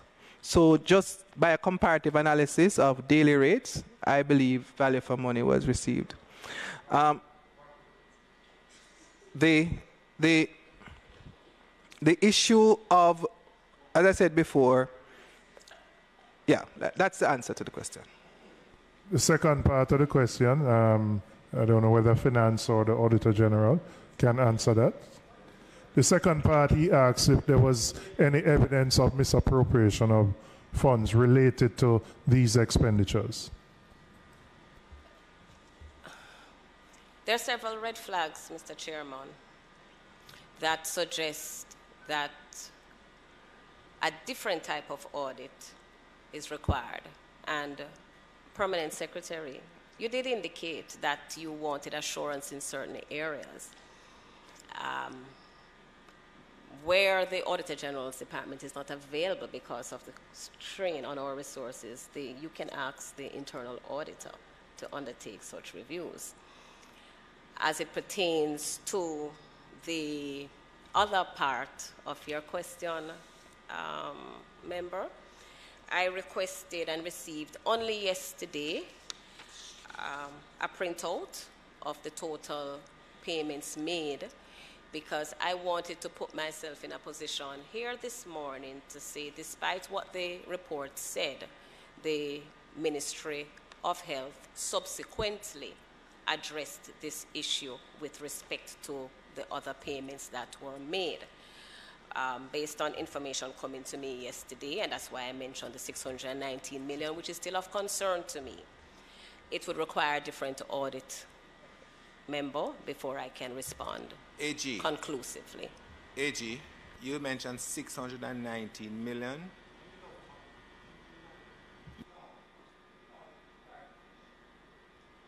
$619 million. Yes, I received a report which said that up to March, because as I said, we did a preliminary audit. We did not go back in. So I just needed to have an idea of the total made to the quarantine facilities. So the PFO provided a printout yesterday, which I received yesterday, which showed that up to the end of 2021, I think, 2021, the payments were up to 2021. 619 million had been spent. 2023. I looked through the dates and I didn't see, it does say, it says total payment at March 31st, 2023, but the payments were actually executed between June 2020 and November 2021. Right. Yeah, because by 2021 we had shuttered all of our transactions, so correct. That's fine. Mm-hmm. And as I said before, Chairman, if I may, I welcome the auditors. I welcome the auditors as the entrance interview, if the team will recall, it was done on Zoom, and I told them, be thorough. Be thorough. We need to know. We need to strengthen the system. We are committed in the executive management of the Ministry of Health and Wellness to strengthen the system. We believe in the rule of law. We believe in good governance. And so we invite them at any opportunity to review these transactions. I've made this point over and over again. 81% of the ministry's expenditure is done in the regional health authorities. 81%. We have received no assurances on those expenditure from the Auditor General's Department. I can assure you, I am sure the Auditor General will take up your invitation and look at the regional health authorities, and you'll probably have to come back here after those reports are done. Sure, no problem. Auditor General, then Member Sibley's. Yeah, Mr. Chairman, I want to just highlight, because we have spent so much time speaking about purchase order, that the matter with the payment of 124 million, with the total payments of 124 million to 8 suppliers for infrastructural work, was also done using purchase order. Absolutely. And while we can have a conversation around risk management, the same principle applies. We had to execute the infrastructure works. Let me give context. We came out of the second spike in COVID-19 in August, or we came off the first spike in August, or something to that effect. But we recognized that if we went into a third spike or a second spike, there was no way that the hospital system could respond sufficiently. We must build bed space. We had to. And you recall, Chairman, that at the beginning we were contemplating the National Stadium and National Arena, and whether or not the National Arena could be utilized. And the technical team did their analysis, and they were like, it was near impossible because we just didn't have the human resources to do it. So we had to build facilities close to or in hospitals so that the staffing could be shared between the regular operations of the facility and the COVID wards.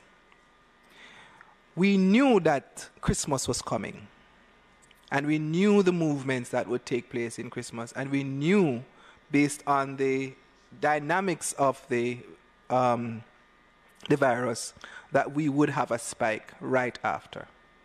And so we had to move exceptionally quickly in executing. We developed the BQ, we developed the different instruments, and we launched the tender. We did use a purchase order to pay. However, the purchase order was supported by the certificates, and the certificates were quantified by a QS in terms of quantities and what the value of the payments would be for each transaction. So the risk around the application was managed. Is it the most efficient way? No. For the infrastructure part of it, I would agree that a contract, a more formal contract, would be a more robust way of managing risk. But the context,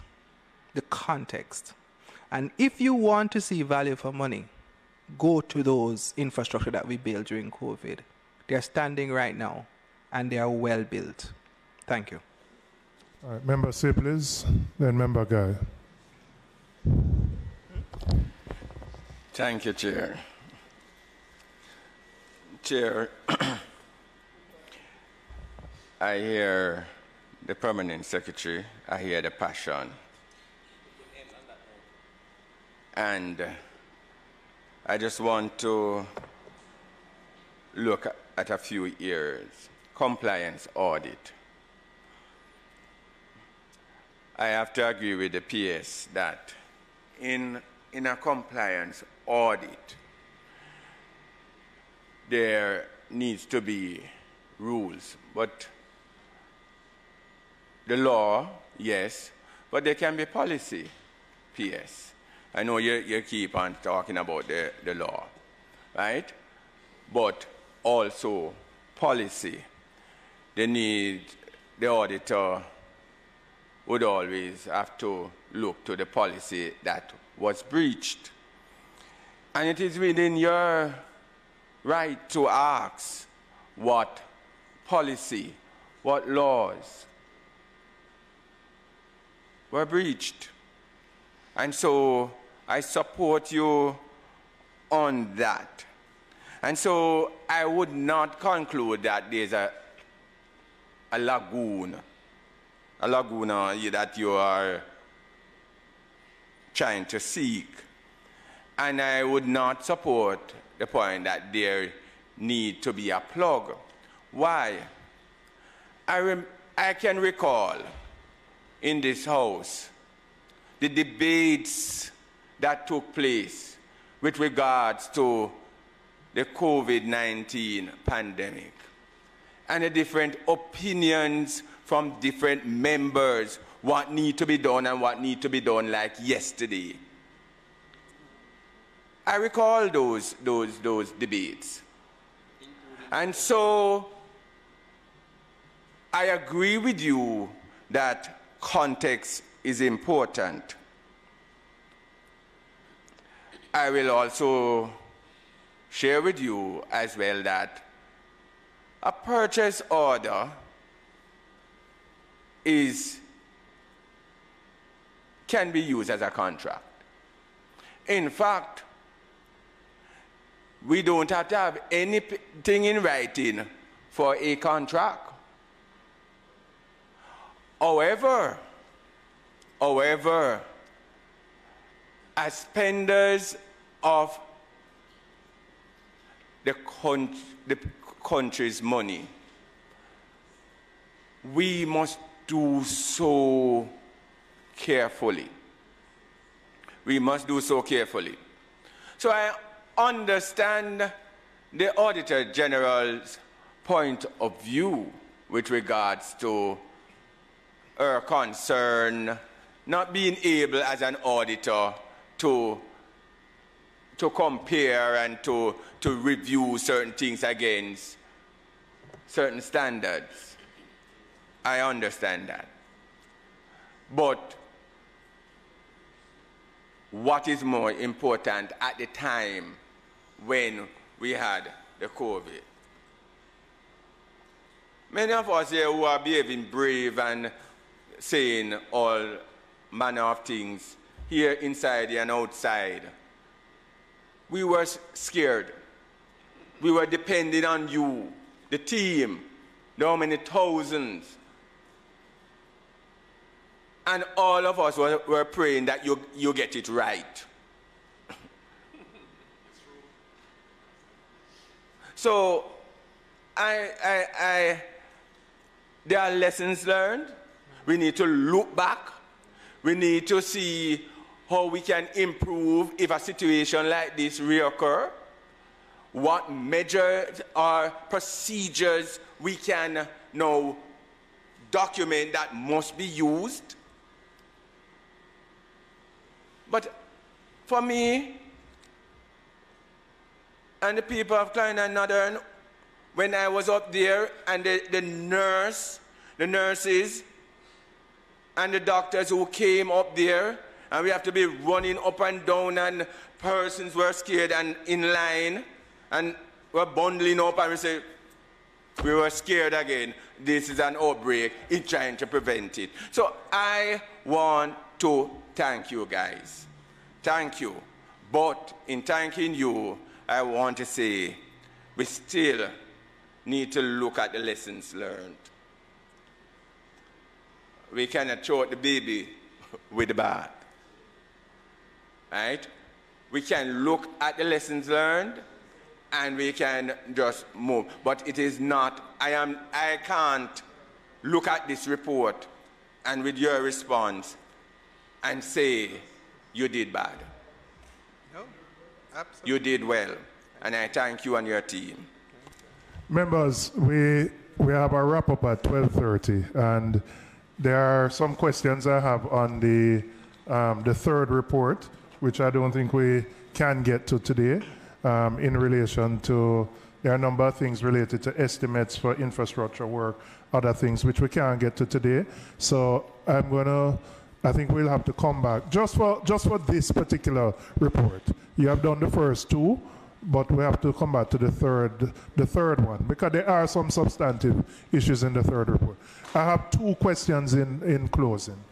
One, I'm still getting complaints, I'll come into you, member guy, about arrears owed to suppliers of particularly services, janitorial and other services. And I know the Minister of Finance had indicated in 2 budget cycles that provisions were made to clear and cover a number of those arrears. So that's one. And then secondly, can you confirm whether the ministry has actually, members, just one, made the adjustments to pay the suppliers the minimum wage which would have been agreed for 2022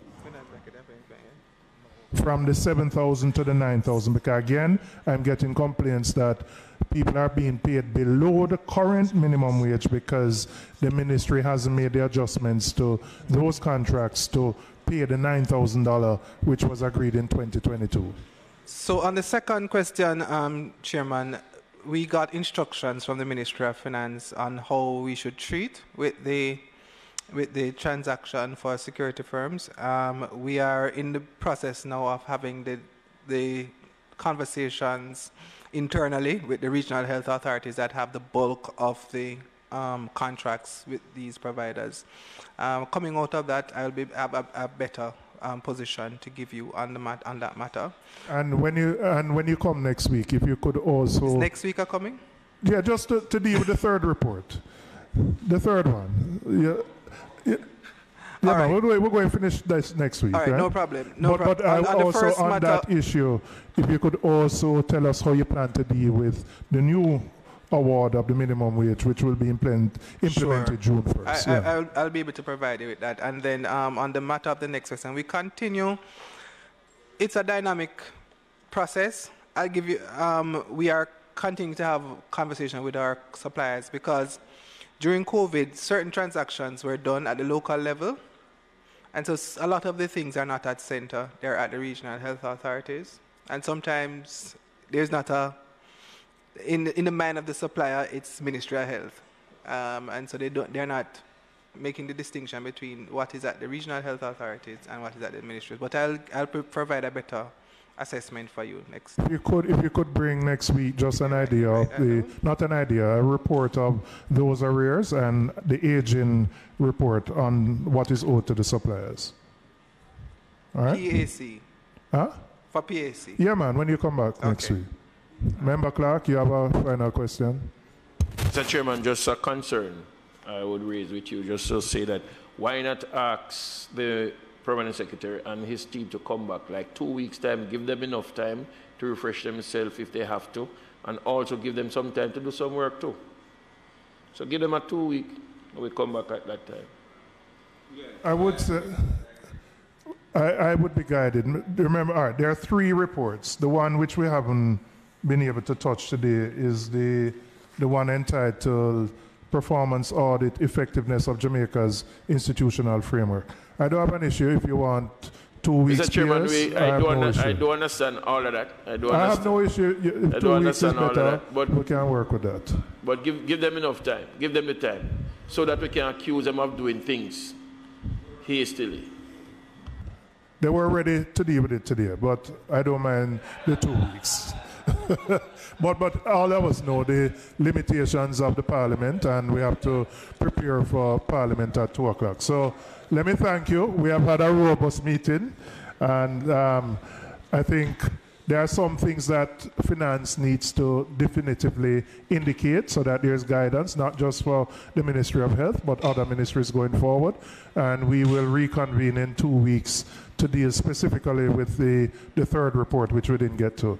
Thank you very much. Can I have a motion for adjournment?